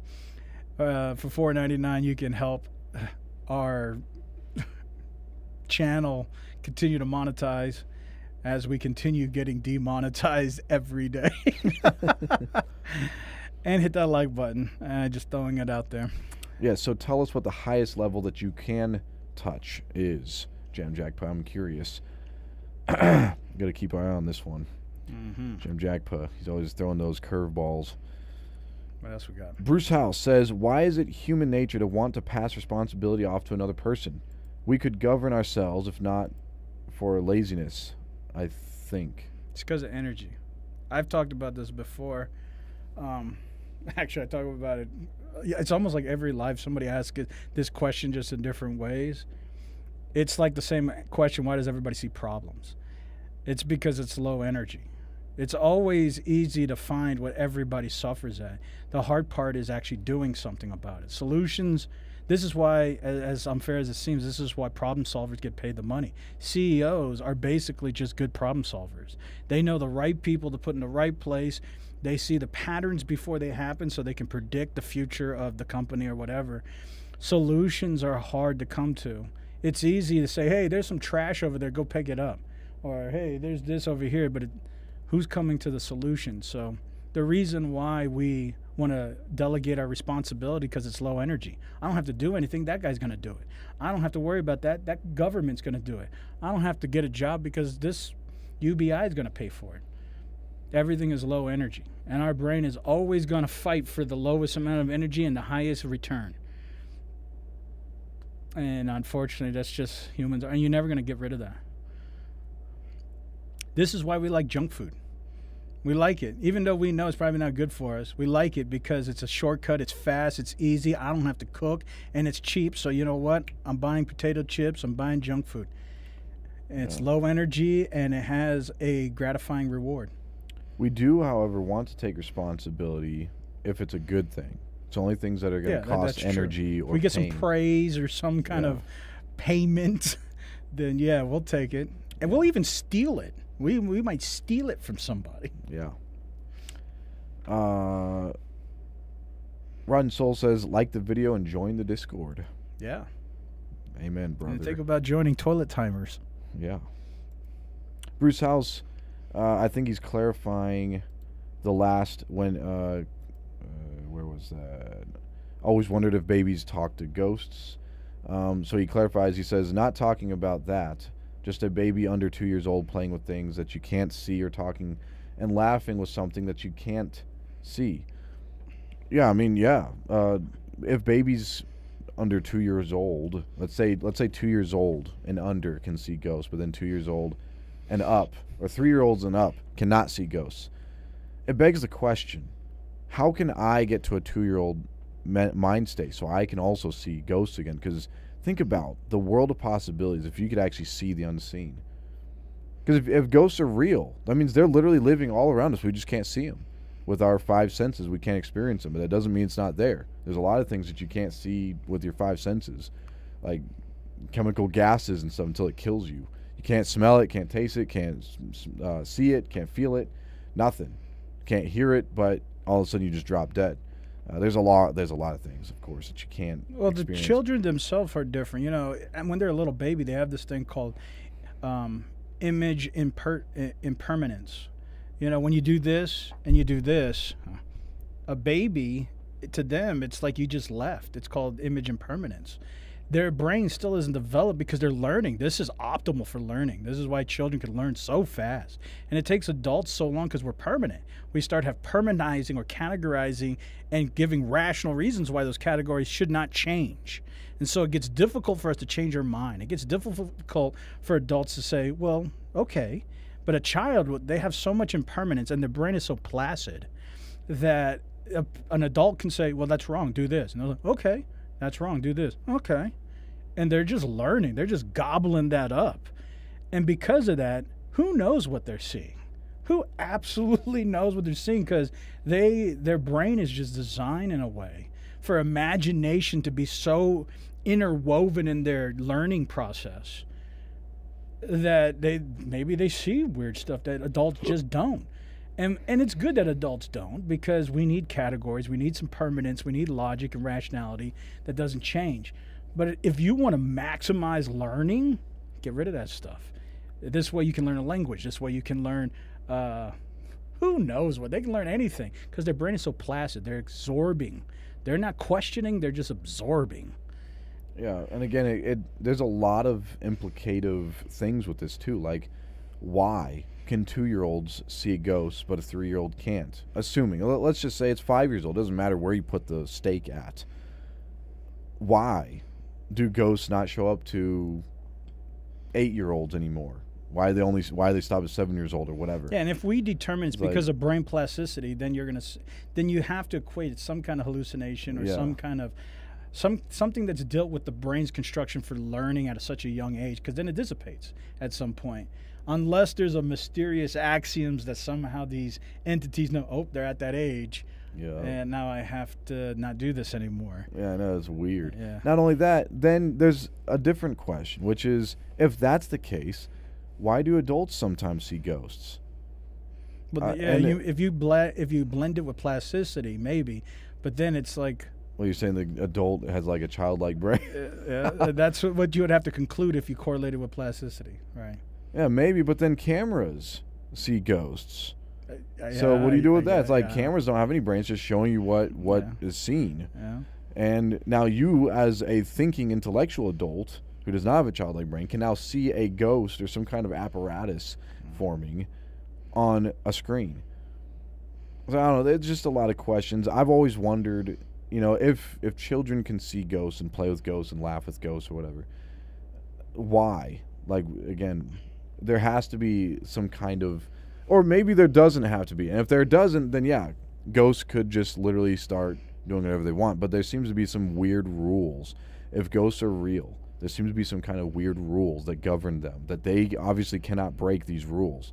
It's either the children, it's either the people have the rules or the ghosts have the rules. One of the two. But something is stopping this communication. No, I'm saying, why can't ghosts just start killing all human beings? They could. And people could say, well, maybe they're Casper-friendly ghosts. Maybe, sure. But then why? So ghosts have to be friendly then. Yeah, but then there's some people who have videos where ghosts pull them all over the place, throw them somewhere, hurt them. That's what I'm saying. So, and not only that, it usually doesn't kill them. You only see ghosts killing people in horror movies. Maybe that combustible stuff where people combust, maybe that's a ghost. Yeah, maybe. But those people usually smoke too, so. Well, I don't know. I'm just trying to feed the idea. I'm just saying there's a lot of unanswered questions. There is an axiom, though, that ghosts apparently live by rules. They don't just do anything they want. They have to live by a set of rules. And that begs a question, who made these rules? Because whoever made these rules are superior to these ghosts. That's a weird thing to think about. Well, it may be dimensionally isolated, just like us. There's rules like humans can't fly, but that's based upon our dimensional limitation. Yeah. So maybe if you go to a higher dimension, they have different limitations. That means that there's a higher dimension than the ghostly realm. Sure. That means, again, if there's rules that you live by, that means there's a higher dimension of living. Now, again, well, it can cap at some point, but yeah, we don't know where that cap is. What I've always found interesting, and I may have talked about this like maybe on our first or second live, but I'll bring it up now. I guess oh wow. Yeah, we have about 6 minutes. Yeah, so I guess very briefly, I find it interesting. That hold on.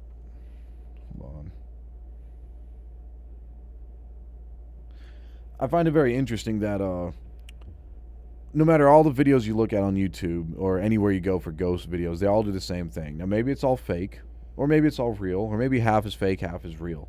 But I've always found it interesting that either way, all these videos, the ghosts always behave the same way.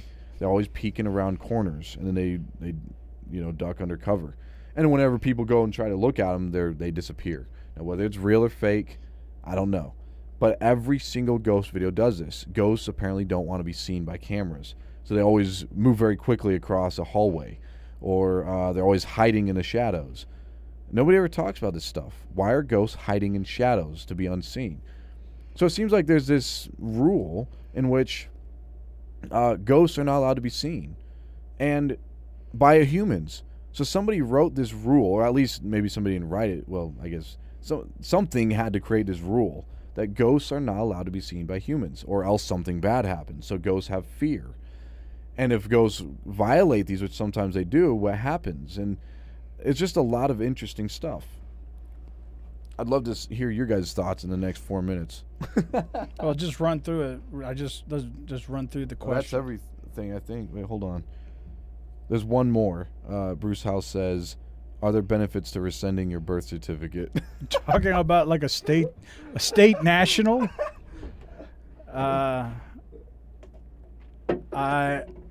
sure there's pros and cons to everything. I guess you just need to clarify. Are you talking about like a state national? Are there benefits to filing? Now, you know, I'll tell you one thing.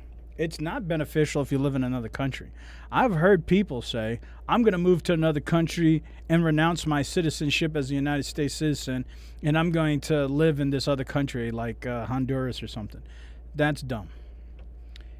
You have all kinds of interesting tax benefits. Even though America's strange, if you live in another country, they can still tax you in another country, even though you're not in America. But there's two forms of tax itemization. So basically you won't pay tax. But because you keep your citizenship, you'll still be allowed to come back to America anytime you want. Let's say you change your mind. And you'll still get all the benefits like Social Security, all the health care benefits. Well, there's not a lot of that, but you still get Social Security. If you have retirement, any kind of pensions, they still will be all allocated to you as a United States citizen. And you can still live in another country without renouncing your citizenship. So I will say one thing is you can go to another country and not pay taxes legally because there's itemization up to 120,000. Yeah, if you make over 120,000, then at that point it doesn't matter. But yeah, I don't know. I don't know what you're really asking about. The benefits was filing through TurboTax. Is that somebody said that? No, I was just never mind. I'm sure there's a reason for everything. So, Noah Cloud is right, everyone. There are benefits to being a toilet timer. Yeah. If you guys want to be a part of the toilet timers, do so. It helps us out. But, yeah. What in the world? There's like a little tiny icon that says hello, but it's too tiny for the... Well, if you're a toilet timer, there are special icons you'll get. You'll get these emojis, these toilet emojis that I made that you can use. You'll also be recognized. It feels so stupid having to try to sell toilet timer membership. Anyways, I am honored that anybody would even consider it, but yeah, consider doing it. It helps us. This video is already, I know, going to get demonetized. The last one got demonetized. Actually, 80% of our videos do, but we don't really care. We're putting it out there. We enjoy the conversation. We enjoy putting out this information so it gives people something to conversate about, community to circulate around good conversation. So it's cool. But yeah, I appreciate anybody who's joined the toilet timers. It's definitely, it's more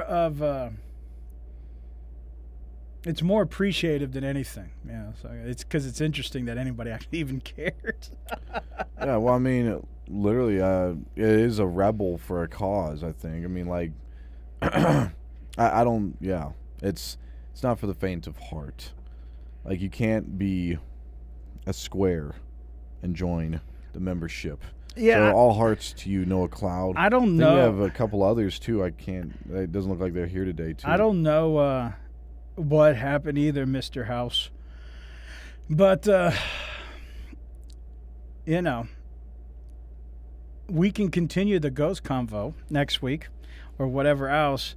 We usually don't bring, so our plan is if nobody's talking about anything and it's just quiet, that's when we'll go into the Discord. But usually you guys are fully active, and like today's episode, you guys are active, asking questions and stuff. So we're talking about what you guys. We're trying to be interactive with you. Yeah, and if nobody talks even after that, there's always things I'm going to talk about. Like I was going to bring up BRICS Nation, the 40 nations that are going to sign up. Is there really a fundamental chance of a de-dollarization? Which I'll say no, not for at least 5 to 7 years, 2030. But the implementations and infrastructures are being set like a distributed ledger system on the IMF level. What is the BIS stuff? Like I had things I'll talk about that if nobody wants to talk about anything, but you guys always have questions, and I prefer that to scratch your guys' mind, and you guys scratch my mind. Yeah, I mean, I scratch your face, you scratch mine. Yeah, that's what we like. Eye for an eye, tooth for tooth. But this is we try to keep it live and active, because if you guys wanted to just come in here and hear us talk about stuff, then not even acknowledge you guys, and you guys just watch our pre-recorded. But this is a time when you guys could talk about whatever you want. You won't get judged for nothing. I mean, you may get made fun of a little bit, but hey, it's all for fun. And you guys probably make fun of us too behind your computer screen, and I like it. It's freedom of speech. It's what America was founded on. If you guys ain't making fun of us, I'm surprised. Yeah, we are the epitome of things that should be made fun of. That's what I'm saying. We're literally like the rejects. That's like people like Noah Cloud and our other members are literally rejects. We're like the rejects of society. We're actually pushing things without pushing anything. We're actually pushing everything without pushing anything. And that itself, don't even try to wrap your mind around. It's too smart for me. No, Mr. House, it's not for throwaway. Actually, the anticipation is for evidences and other points of buildup. Because a lot of things we talk about, there's not a lot of places where people can go find all this information, or sometimes it gets deleted. So the idea was that it could be a place where people could go to say, oh, I want to find out what they're talking about with this, or other people contribute. It's like, oh, what is this government conspiracy about? Or what is this new technology about? Or what are false flags? Or, what is... epistemology, ontology, tautology, or whatever. So that's actually what it's supposed to be, a place where people could get together, talk about the central theme of just open-minded conversation. At the same time, there'd be a place where there could be sub-threads of information so people could find out more information. Now, I'll admit, I haven't been in there that much as I was when I first created it. So, well, I go in there quite a bit, but not a lot of people put a lot of stuff in there. So yeah, I mean, I've seen your stuff, I've seen other people's stuff, but that's about it. Like, there's not a whole lot of conversation. So, and I'm not saying you guys should like be more active, because I mean, I could probably go in there and be a lot more active too. But I usually just go in there to see what you guys are saying. I talk enough on here, but it's a lot more rare to hear what you guys want to say. So. Maybe we can do a segment, like maybe a 30-minute segment, because we usually do our lives for like 3 hours. So maybe we could do like a 30-minute segment of the Discord or something. How I put on the screen that article about Amazon doing palm scanners. I guess at the last 30 minutes of the live, I could just put on the screen, half of the screen, the Discord, and we can read off the Discord and see what you guys are talking about. Maybe you guys would like that. Spend like 30 minutes, even in the beginning or the end of the chat or whatever. We can do it at the end, and yeah, maybe we'll do that next week. So I guess whatever's in there, we're going to read it all off at the end of the 30 minutes of the live. But anyways, I appreciate you guys. It's always fun. I always enjoy it. Hopefully you guys have a good week. Hopefully the episode is entertaining for you guys, and we look forward to talking to you guys again next week. So hit up that Discord, throw in those things, and we will discuss it next week. But anyways, until next time, we appreciate your conversation and your community. You guys always give us good brain. So we're signing out here at Toilet Time. Sweet dreams. TV.